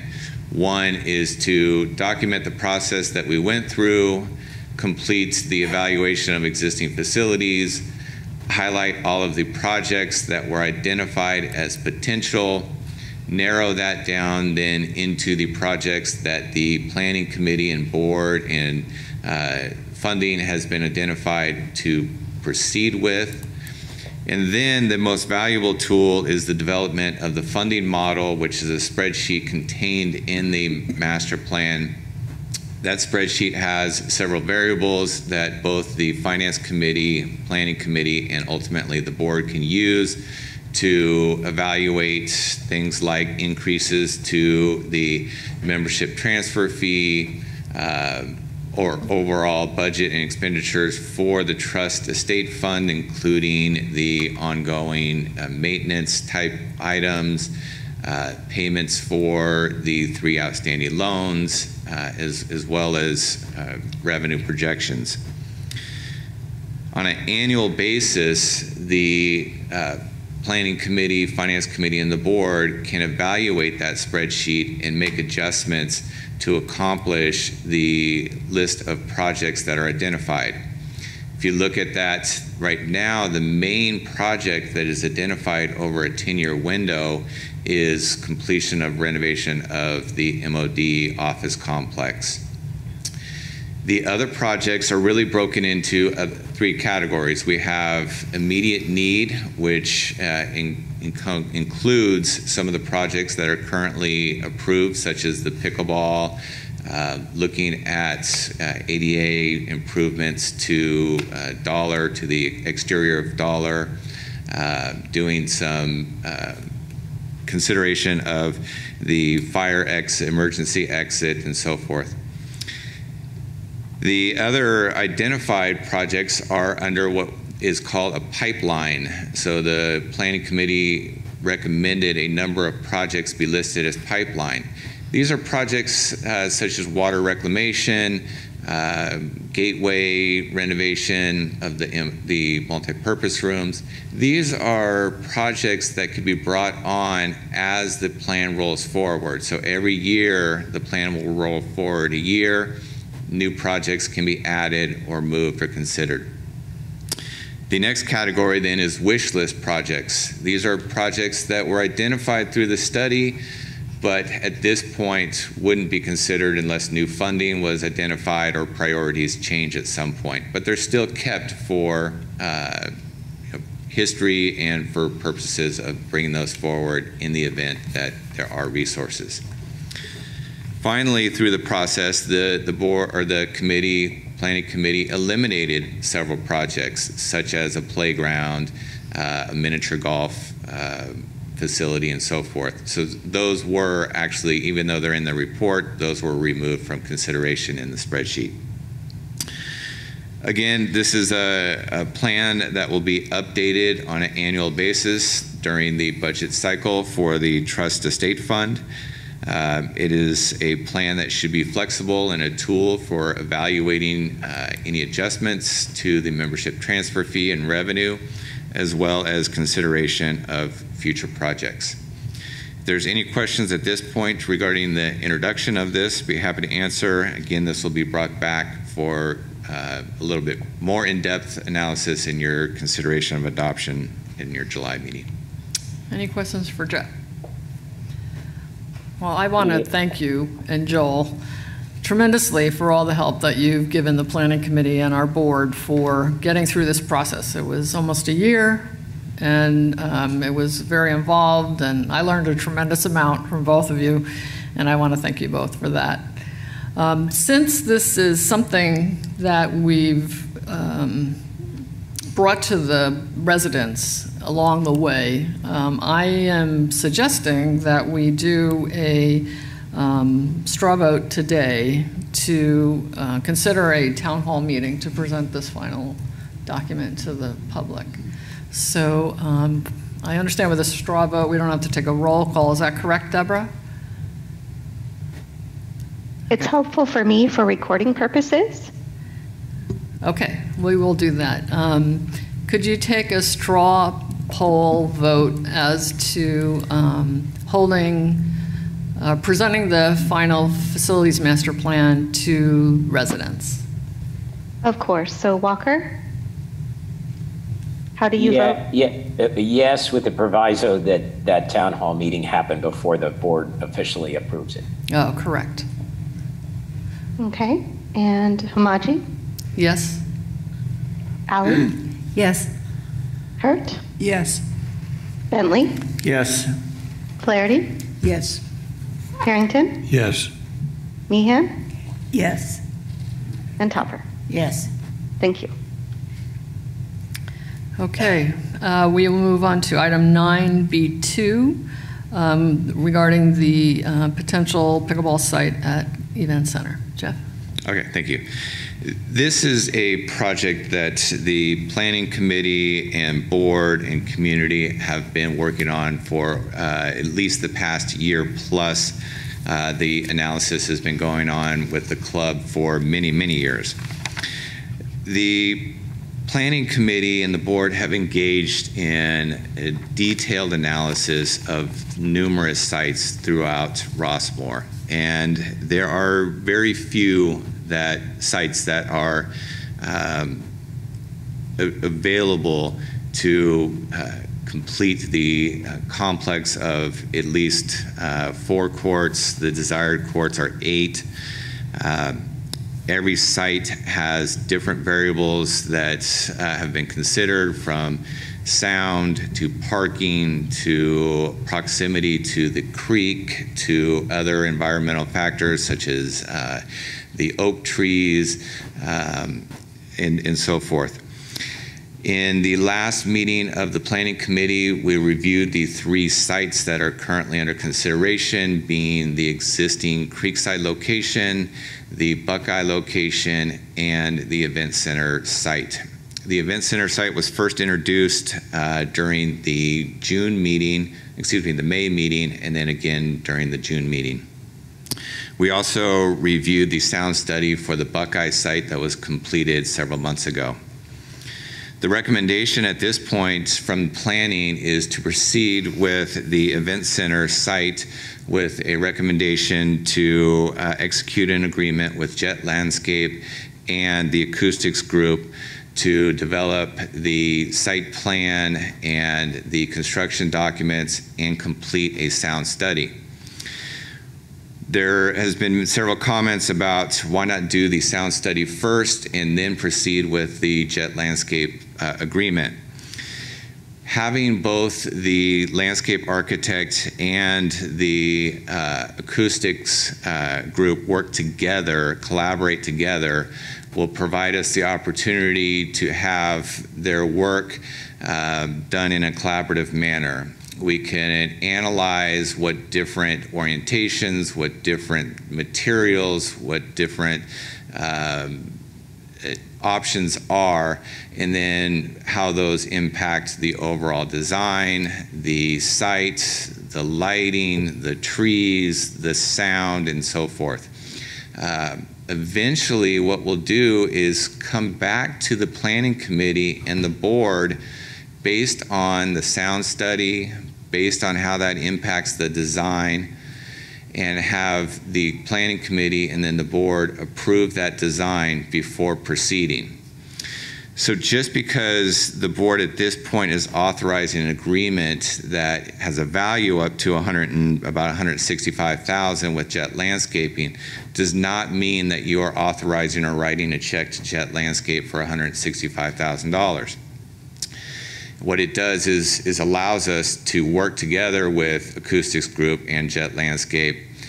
But if we come back to you in the community and the solutions that are derived do not meet the interest or do not mitigate the sound or the lighting or other aspects, the board can pull the plug on that site and no further funds would be expended. So before we proceed to development of construction documents, go out to bid, or any of that, we would come back to you with the design and the results of the acoustic study. So there is great value in having those two consultants work together at this point, especially since it's not an existing site that we're studying for sound. And you would not be expending all of the funds up front. So there is certainly potential that if we don't proceed, there would be significant funds left over that hadn't been expended yet. The event center site does have some significant benefits. It is located near existing parking that would be adequate. Certainly there may be times when that parking lot is full with events, but for the most part, there's adequate parking. There are restroom facilities available in close proximity to the site. There are picnic areas located near the site. There is no conflict with existing facilities such as Buckeye. The main benefit, however, is that we are pursuing a solar phase 2 project, which would involve solar canopies at the event center location. Currently, they are carport canopies. We would use those resources and combine those two projects such that the canopy would be moved to a canopy over the pickleball courts and thus save on resources by combining those. Is there any questions at this point that I'm missing? Maxine? Will the solar project, any of that funding be used to help pay for the sound study and all consideration? So it will not be used to pay for the sound study or the work by Jet Landscaping. What it will involve is the solar canopy will be actually designed and constructed by Solar Technologies, who we will have an agreement with for the solar phase 2, and that is then funded through the power purchase agreement that has been developed. So resources that are dedicated to kind of the carport canopies through that PPA would be applied towards constructing that as a canopy over the pickleball courts. Okay. Yes, Carol. Jeff, you said that what we're contemplating is a $160,000 contract with Jet Landscape, but I think we're also adding on the acoustics group to that, so we're contemplating $190,000. Is that correct? That's correct. You would authorize agreements totaling $190,058, which includes a contingency in order to complete the study by the acoustics group as well as initiate the Jet Landscape work. Again, if we pull the plug at some point with the jet landscape work, those funds would not be expended. Thank you. Any other questions? Deanne, if I could ask a question. Sure. So, Jeff, I don't like your term pulling the plug, but an exit ramp, perhaps. Where do you think that first exit ramp might be, and how much do you think we would expend to get to that first exit ramp on this project? So I don't have an exact dollar figure, but it would be in the completion of the design. We would come back to planning and the board. So we would definitely expend the resources on the sound study, and there would be some effort with jet landscaping in incorporating any recommendations, making adjustments to the design to accommodate different building solutions, and then coming back. So the amount that would be expended during the design phase, I don't have an estimate of that, but we would try and make that as minimal as possible and bring back at an early stage.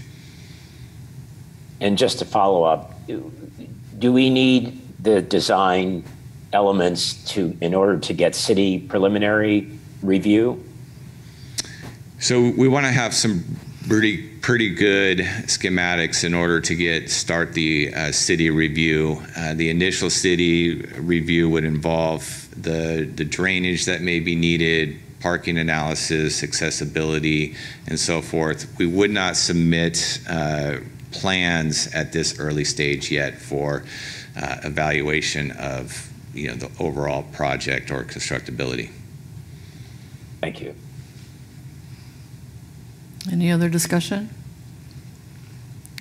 Do we have a motion? Oh, Carol?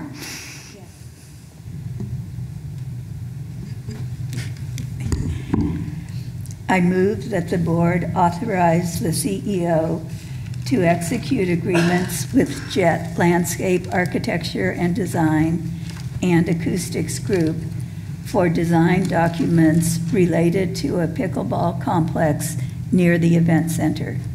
The fee agreement shall not exceed $190,058 and shall be paid from the Trust Estate Fund. Thank you, Carol. Is there a second? I'll second. Mary? Further discussion? Deborah, can you do a roll call, please? Certainly. Walker? Yes. Hamachi? Yes. Ali? Yes. Hurt? Yes. Bentley? Yes. Flaherty? Yes. Harrington? Yes. Meehan? Yes. And Topper? Yes. Unanimous. Okay, thank you. At this time, I'd like to ask Tom Cashin to speak to us about the Tice Creek Speed Safety Project. Good morning, board. Thank you for having me. So I'm here to talk about the Tice Creek Pedestrian Safety Project for 2022. Just to kind of clarify, normally we do this at the end of the year or the beginning of the year to talk about our capital budget as part of capital budget. However, with the tragic events, Becky Smith and Kurt Gunn, I just did not want to wait any longer, and neither did the community. So that's the reason why I'm coming to you mid-year to ask for funding this project and your approval. So to give you a little bit of background, since you already have a lot of it in your packet there, I kind of wanted to show you a couple slides so you can visualize what I'm talking about in the packet to help you understand, as well as people who are watching can understand what I'm trying to do on Tice Creek. First off, before we start, since these are photos taken from the internet and based on CEO Tim O'Keefe's message, I was advised these are legal to show, so hopefully we're good. If I'm wrong, my name is Paul Donner. So, first off, 6 solar radar readers is what we're going to put up. You've seen these through our community. We currently have about 4 to 5 of them in our community. We use a portable one right now on Tice Creek. It's stationed there all the time now. And I want to install a total of 6 permanent ones in there, 3 for the northbound lane and 3 for the southbound lane. They're solar powered, and as you can see, they look similar to this picture. And then we'll be installing 18 crosswalk signs. These are those high fluorescent ones. These are the new ones that you see. We have some of these already installed in other safety crosswalks throughout the valley, and they'll have the arrow as well. There are a couple current crosswalks on Tice Creek that are not the ladder style, which is a higher visibility. So we're going to replace those two with a ladder crosswalk. And then also we'll be installing these shark teeth. This is a correct term. Or triangles, but they call them shark teeth. And so those will be installed prior to the crosswalks, and they are a requirement per the vehicle code that a vehicle has to stop at those shark teeth, not up at the crosswalk. So it gives both the pedestrian some more room, some safety room, as well as the vehicle, it alerts the vehicle of the crosswalk coming up. And you can also see in this picture the fluorescent pedestrian sign with the arrow as well.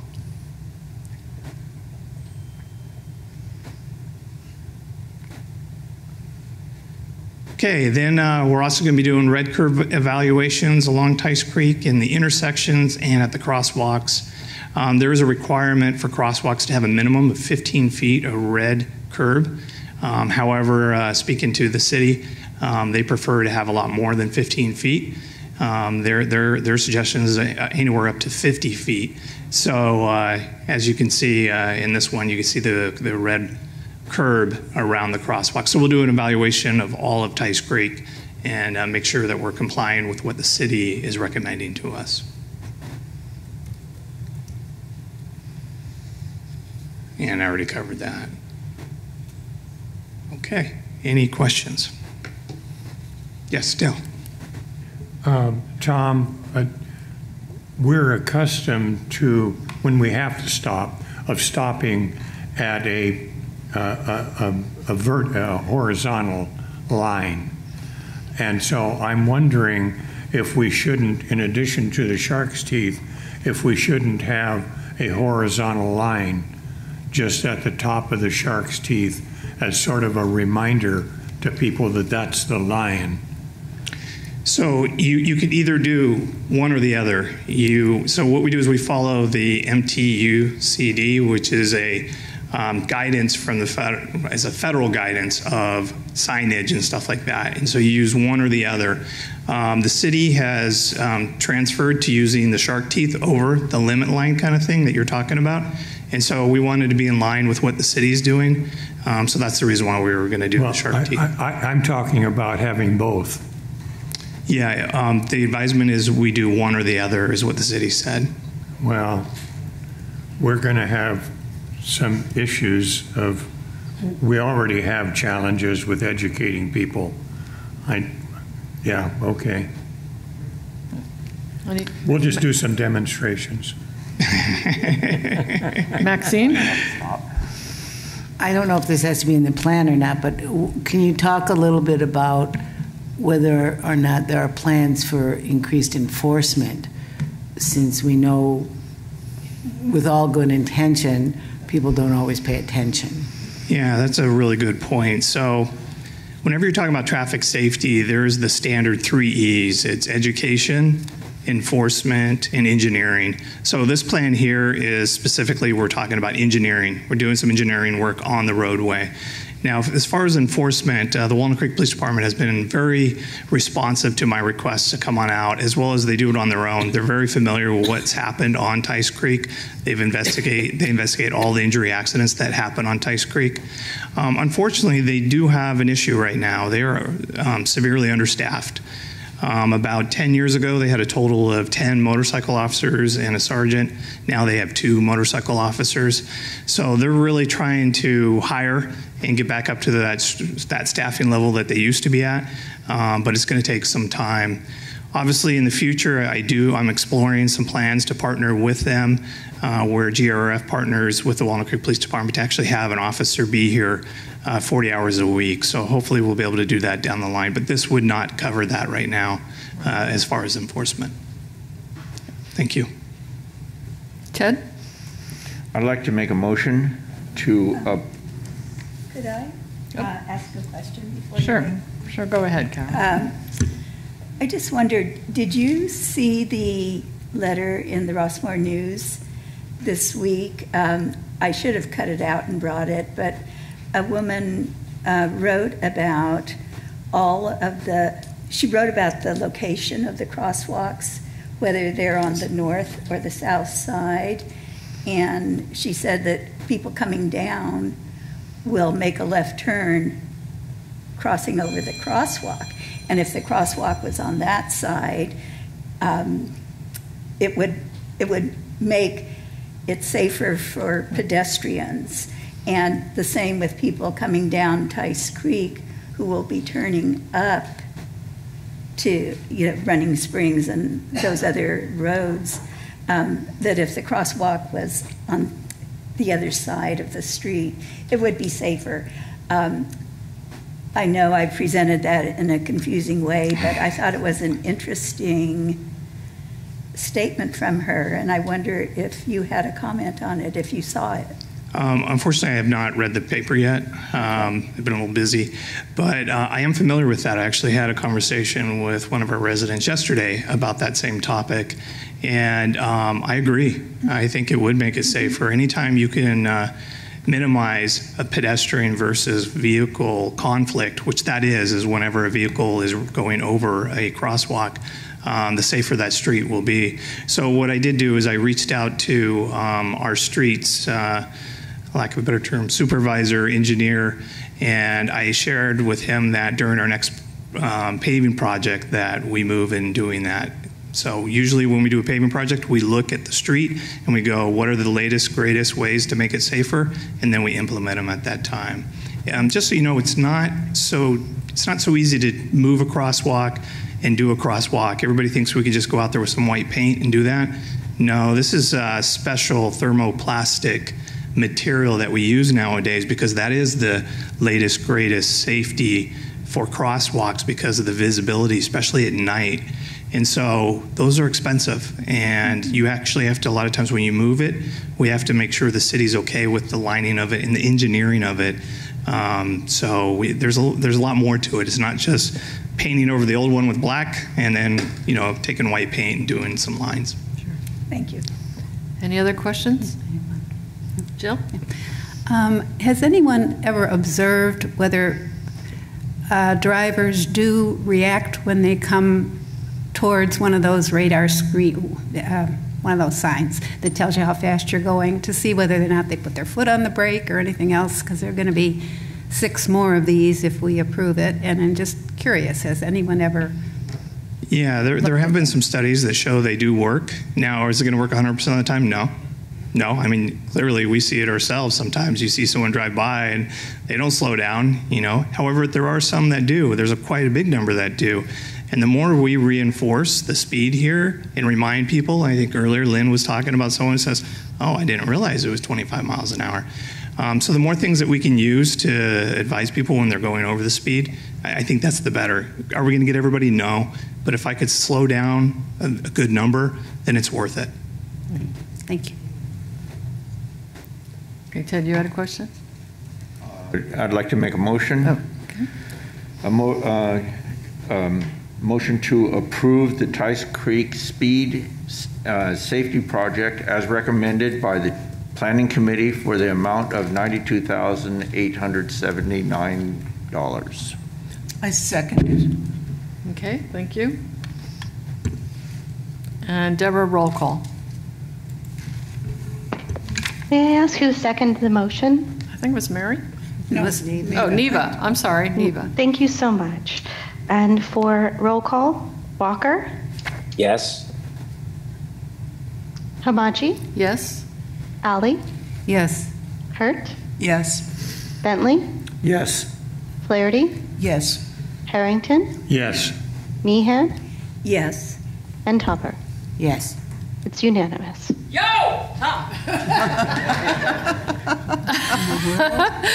Okay.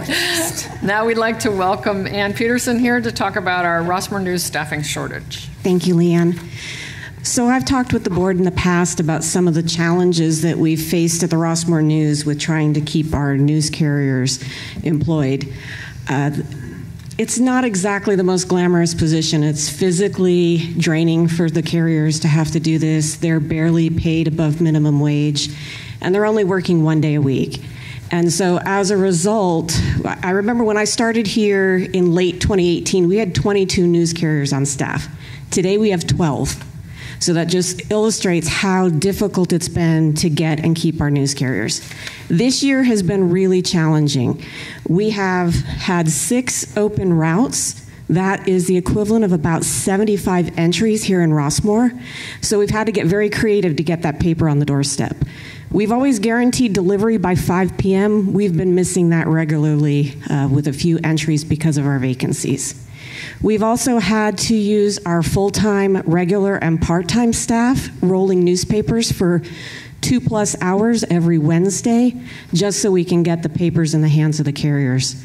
Our videographers over at Rossmore Television have also been doing deliveries for us, and they make a lot more money than the news carriers do. So it's starting to take a hit on my budget. The other thing that we're facing now is that we are straining our regular news carriers because they're having to pick up so many extra papers. I actually had one carrier this year at the beginning of this month quit because he was just exhausted. So we've got to be very careful. I can't afford to lose anybody else. 12 really is the absolute limit that I can go. I go any lower, I'm in trouble. We really can't get the paper out. So last week we went to the planning committee with 7 options, things we could look at in terms of trying to deal with our staffing shortage. Here's the irony. Since that meeting a week ago, I now have 3 news carriers in the pipeline, possibly ready to start in the next couple of weeks. So Leanne and I talked, and what I'd like to now do is defer this presentation until the end of July, because it may not be necessary. That said, I do want to look at 2 possible near-term solutions, things that I think could help us out right away. The first one would be to increase our pay from 16 an hour to 18 to 19 an hour. We are having a very difficult time competing with the Uber, Lyfts, and DoorDashes. Deliverers can go over there and make much more money. And so a lot of newspaper deliverers are going that direction. If I can increase our hourly rate, then we would be able to compete better for these job candidates, and more importantly, I can get our regular staff back to actually producing the paper, which is what we really need to be doing. If we were to do this, we're looking at just under $12,000 to just under $18,000 more a year. But again, keep in mind, I'm paying regular staff right now a lot more to do the job of what these carriers are doing. The third near term, if I can get it, there we go, would be to split the deliveries between Wednesday and Thursday. I want to emphasize this is just an emergency move. If these new hires work out, if we don't fall below 12, we're fine and we would never have to do this. I'm basically just asking the board to authorize us to be able to do it in case we do fall below those 12 news carriers, which would put us in a position not to be able to do all of the deliveries on a Wednesday. So this would just be an emergency measure. Again, this I believe would be enough to tide us over, and then next month we could see how things are standing and redo the rest of the presentation to talk about the other options. I appreciate your consideration. Okay. Madam President, Dale? I move approving 2 near-term options immediately. 1, increase the news carrier wages to $19 per hour, and 2, allow for deliveries on Wednesday and Thursday if news carriers staffing numbers fall below 12, and then to defer discussion of the long-term options to the July meeting. Okay. I need I have a question about that. Oh. I think she said 18 to 19. Does that make a difference in the motion? Did you want a range? No, it's not going to make addition. If you're willing to do 19, my motion would is certainly 19. make it easier. We need to recruit and keep people. Ted? Second. Okay. Any further discussion? Deborah, roll call, please. Certainly. Walker? Yes. Hamachi? Yes. Ali? Yes. Hurt? Yes. Bentley? Yes. Flaherty? Yes. Harrington? Yes. Meehan? Yes. And Topper. Yes. It's unanimous. Okay, thank you very much, Ann. Moving on to item 9C, the Policy Committee. Dale, did you want to present that to us? Yes, thank you. I'm not going to, I don't have anything to report on because we have 4 items that are coming up for consideration. So when you're ready, we can move into those. Yep, we're ready. So the first one, 3 of the 4 are first readings, so we won't be voting on 3 of the 4. The first one is Procedure 103.0, and it defines the use of electronic petitions and newspaper postcard inserts as an additional method of petitioning for candidates in conjunction with the door-to-door petitioning. So that is for, obviously it's for GRF board positions. You want me to move to the second one? Yes, please. So that, just to reiterate, that's a first reading today. Yes, that's correct. That's the first reading. The second first reading today is Rule R118.0, smoking restrictions.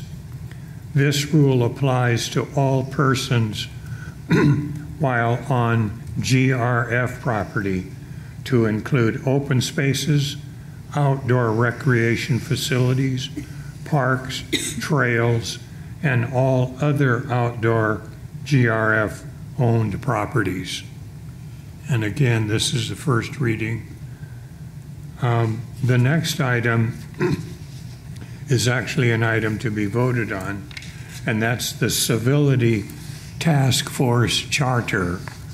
And the charter is in the materials here, and it's to improve positivity and civility in Rossmore.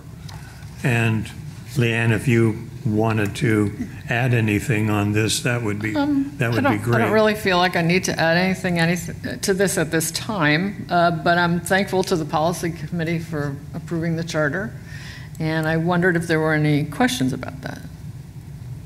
No, okay. Do we, Neva, you have a motion? I move that the board approves the charter for the Civility Task Force as it appears in your packet, with a term of 6 months and a group composed of both board members and residents. I second. Okay, Dale seconds. And I just want to announce that Ted Bentley has agreed to chair that committee, so thank you very much for your willingness to head that very important charter. Dale, were you going to address... Yeah, I have a last one. Okay. Rule R117. Excuse me, we didn't do a roll call on that. I'm sorry. Yes, I'm sorry. Deborah, could you do a roll call for the Civility Task Force? Of course, and I do want to remind that there is one additional item that maybe I didn't catch, was the Berm Park item. Yeah, he's going to do that next. Oh, thank you so much. So roll call is Walker. Yes. Hamachi. Yes. Ali. Yes. Hurt. Yes. Bentley. Yes. Flaherty. Yes. Harrington. Yes. Meehan. Yes. And Topper. Yes. Unanimous. Okay. Yeah, I thank you, Deborah. I apologize. I overlooked the first item on the agenda under policy. Under policy, and that is to consider a recommendation from the Policy Committee to rename Berm Park and to solicit ideas from the community. Okay, so that's going to involve the Rossmore News and putting a solicitation. So if we approve this, it kicks into, and maybe Ann has some comments, but we are seeking input from the residents and from the community in the process of coming to a name. So Ann, could you help us If out? the board approves it today, we would start running a notice in the July 13th paper. It would run for 3 weeks, and then we would bring back all of the recommended names to the policy committee in August. Perfect. Okay, thank you very much. Any questions? Maxine? No, I was going to move. I have a question. I noticed in the write-up that it suggested, once the suggested names have been put forward, that the survey would be conducted by SurveyMonkey. I think that's an online process. Correct. And I know we have many people in Rossmore who are not online. So would there be an additional way to I think do Ann that? wants to address it. We'd conduct that the same way we do all of our surveys. So it would be on SurveyMonkey, but we would also print it in the newspaper, and then they bring it into us, and we just input it into SurveyMonkey for the overall number. Thank you. Okay, Maxine, you had a question? No, I would like to You make have a a motion? Okay. I would like to move that we rename Byrne Park and do so through solicitation of name ideas and input from our residents and community. Okay. Thank you very much. And a second? I'll second. Okay, Mary. And Deborah, please do a roll call. Certainly. Walker, Yes. Hamachi, Yes? Alley, Yes. Hurt, Yes. Bentley, Yes. Flaherty, Yes. Harrington, Yes. Meehan, Yes. and Topper. Yes. Unanimous. Okay, and the final item is also a first reading, and it's Rule R117.0, Cooking and General Open Flame Restrictions on GRF property during red flag warning periods. The prohibited use of open flame grilling on GRF property during red flag warning days is to help prevent wildfires in Rossmore. And this again will come back to us next month after this first reading. I was under the understanding it's a second reading Oh, today. this is the second reading? This is the second reading, yeah. Oh, I'm sorry. Okay, so Wow. we'll need to discuss that further. Okay, it indicated on the agenda here, first reading. So that's okay. It's saying right here under policy number 117. Oh, I'm sorry, under 10, unfinished business. Yeah, we've moved into item 11. I'm sorry. Number 10. Yes, okay. Okay. Thank you. Is Tom still here? Does anybody have any questions for Tom on this topic? No. Okay. That was easy. Do we have a motion? Ted? I'd like to make a motion to approve Rule 117.0, Cooking and General Open Flame Restrictions on GRF property during red flag warning periods, as recommended by the Policy Committee. All right, thank you. Anybody second? Second. Dale? Thank you. Deborah, roll call?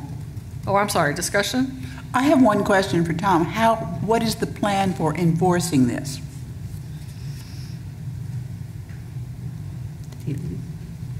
Well, poor Tom has to run all the way down. Price is right. Yeah, so during red flag warning days, we will have, Dale brought this up a while ago about having a sandwich board out at the barbecue areas of Shady Glen Park. And then what will happen is Securitas will be doing their rounds on red flag warning days of those barbecued areas to make sure that no one does barbecue. Will they have the right to, in fact, if someone's there misusing the policy, to get them to go away or stop? I mean, do they have that ability? So they don't have a legal ability to like make an arrest, but there are ramifications if they refuse to stop. Okay. So even up to the point where trespassing can be invoked, and then the Walnut Creek Police Department can come on out, and then they can enforce the law. Thank you, Tom. Yep. Good question, Mary. Yeah, Ted. Would there also be that same kind of signage at Dollar on the day that there's a red flag?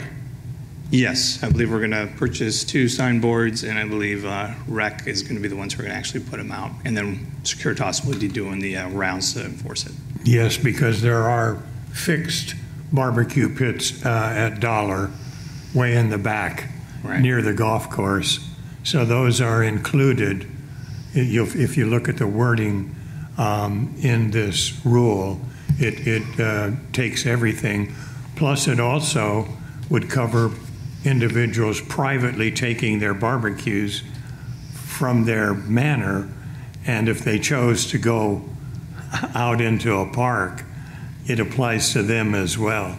Correct. All of GRF property it applies to. Yeah. And one other thing it does apply to is if for some reason at Peacock Plaza, every once in a while they do some barbecue lunches out there, it would impact them as well on red flag warnings. Fortunately, you know, we don't have a lot of red flag warnings, but when they do, we have to be extra cautious, and that's throughout the whole valley. So that's what this policy or rule is to help. Very good. Thank you. Oh, Jill? Sorry. I know the no smoking ordinance doesn't apply to the golf course. On red flag warning days, is there any reason smoking should be prohibited on the golf courses?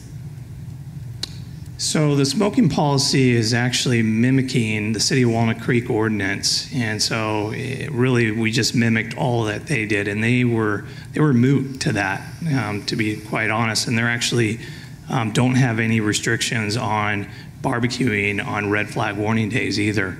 So we'd have to look into that. Yeah, it's a good point though. It is a really good point. Mm-hmm. One of the valuable things that Nixle provides is notice to all the residents when it's a red flag day, and it's such as don't drive too much, stay inside. Perhaps it could include a reminder, no barbecuing or smoking outside, so that it's there to remind people. Yeah, absolutely, and that's what I run the Nixle, so yeah, that's exactly what I'll be doing. Yeah. Okay, any other questions or comments? I don't fully understand the rules about barbecuing in backyards. How does that affect? So that's a little different. So there's many like overlaying laws here. The states passed a law which prohibited like barbecuing on balconies and things like that. And so they really govern the mutuals, and then the mutuals pass their own rules and regulations that might be even more restrictive. So that covers that. And then really my responsibility is all GRF properties, so that's how that works. Yeah, and we don't have authority to tell the mutuals what to do, so it's up to them to develop their own policies. Yes, yeah. Absolutely, correct. Okay. All right, thank Deborah, you. could you do a roll call, please? Certainly. Walker? Yes. Hamaji? Yes. Valley? Yes. Pert? Yes. Bentley? Yes. Flaherty? Yes. Harrington? Yes. Meehan? Yes. And Topper? Yes. Unanimous. Okay, we're going to move on to new business, item 11. 11A and 11B, in the interest of time, have been deferred. The presentation from New Front Retirement Services will be deferred to our July board meeting. And the Securitas contract renewal item, since it's not pending at this very moment, will be deferred to the August meeting. So then we will move on to 11C, which is considering the member committee appointments by our president, Dwight Walker. And Dwight, did you want to start that? Sure. Thank you. So as Tim mentioned in his remarks, and we've heard a couple times here today that, Rossmore benefits a lot from the contributions of volunteers, whether it's to clubs and organizations, but it's also true for GRF resident advisory committees. We're very fortunate that this go around, 18 people who stepped forward to volunteer their efforts, but for only 9 openings. That makes it a very difficult process, but we really appreciate everyone who stepped up and said, hey, I want to be a part of this, and we hope that you can find a way to get involved if you were not selected to be on these committees at this point in time. So with that, Are there any questions about the committee appointments? Oh, okay. I would like to make a motion. I move that the board approves the resident member committee appointments as presented in the packet. And is there a second? I'll second. Okay, Mary. Any further discussion? Okay. In addition, Dwight would like to present the chair positions, correct? Leanne, I think we need a vote. Oh, I'm sorry. Okay, Deborah, can we do a roll call? Certainly. Walker? Yes. Hamaji? Yes. Ali? Yes. Hurt? Yes. Bentley? Yes. Flaherty? Yes. Harrington? Yes. Meehan? Yes. And Topper? Yes. It's unanimous. Thank you. And Dwight, did you want to announce the chair positions? Yes, but before I do that, there's one person that we didn't get to thank, and I don't think she's been in the audience today. And maybe Jim Grizel can absolutely make sure that Catherine Herdering knows that we have a certificate for her recognizing her, I think, over 10 years on the Fitness Advisory Committee. She actually went from the old Devalier gym through the new fitness center. I really appreciate all of her efforts on that committee. So the last item is appointment of committee chairs. And I really want to thank these people for stepping forward to lead our advisory committees for a one-year term effective July 1st. So Aquatics Committee, Daryl Svoboda; Audit Committee, Ben Bernstein; Finance Committee, Adrian Byram; Fitness Center Advisory Committee, Jim Grizel; and Golf Advisory Committee, Burke Ferrari. Thank you. Thank you, Dwight. And thank you, everyone, for volunteering for our committees. For announcements, there will not be a mid-month meeting of the board in the month of July. And the end-of-month regular meeting of the board will be held on Thursday, July 28th at 9 a.m. at the Peacock Hall and Gateway Complex and via Zoom. At this moment, at 11:35, we will be recessing into the executive session. Thank you, everyone.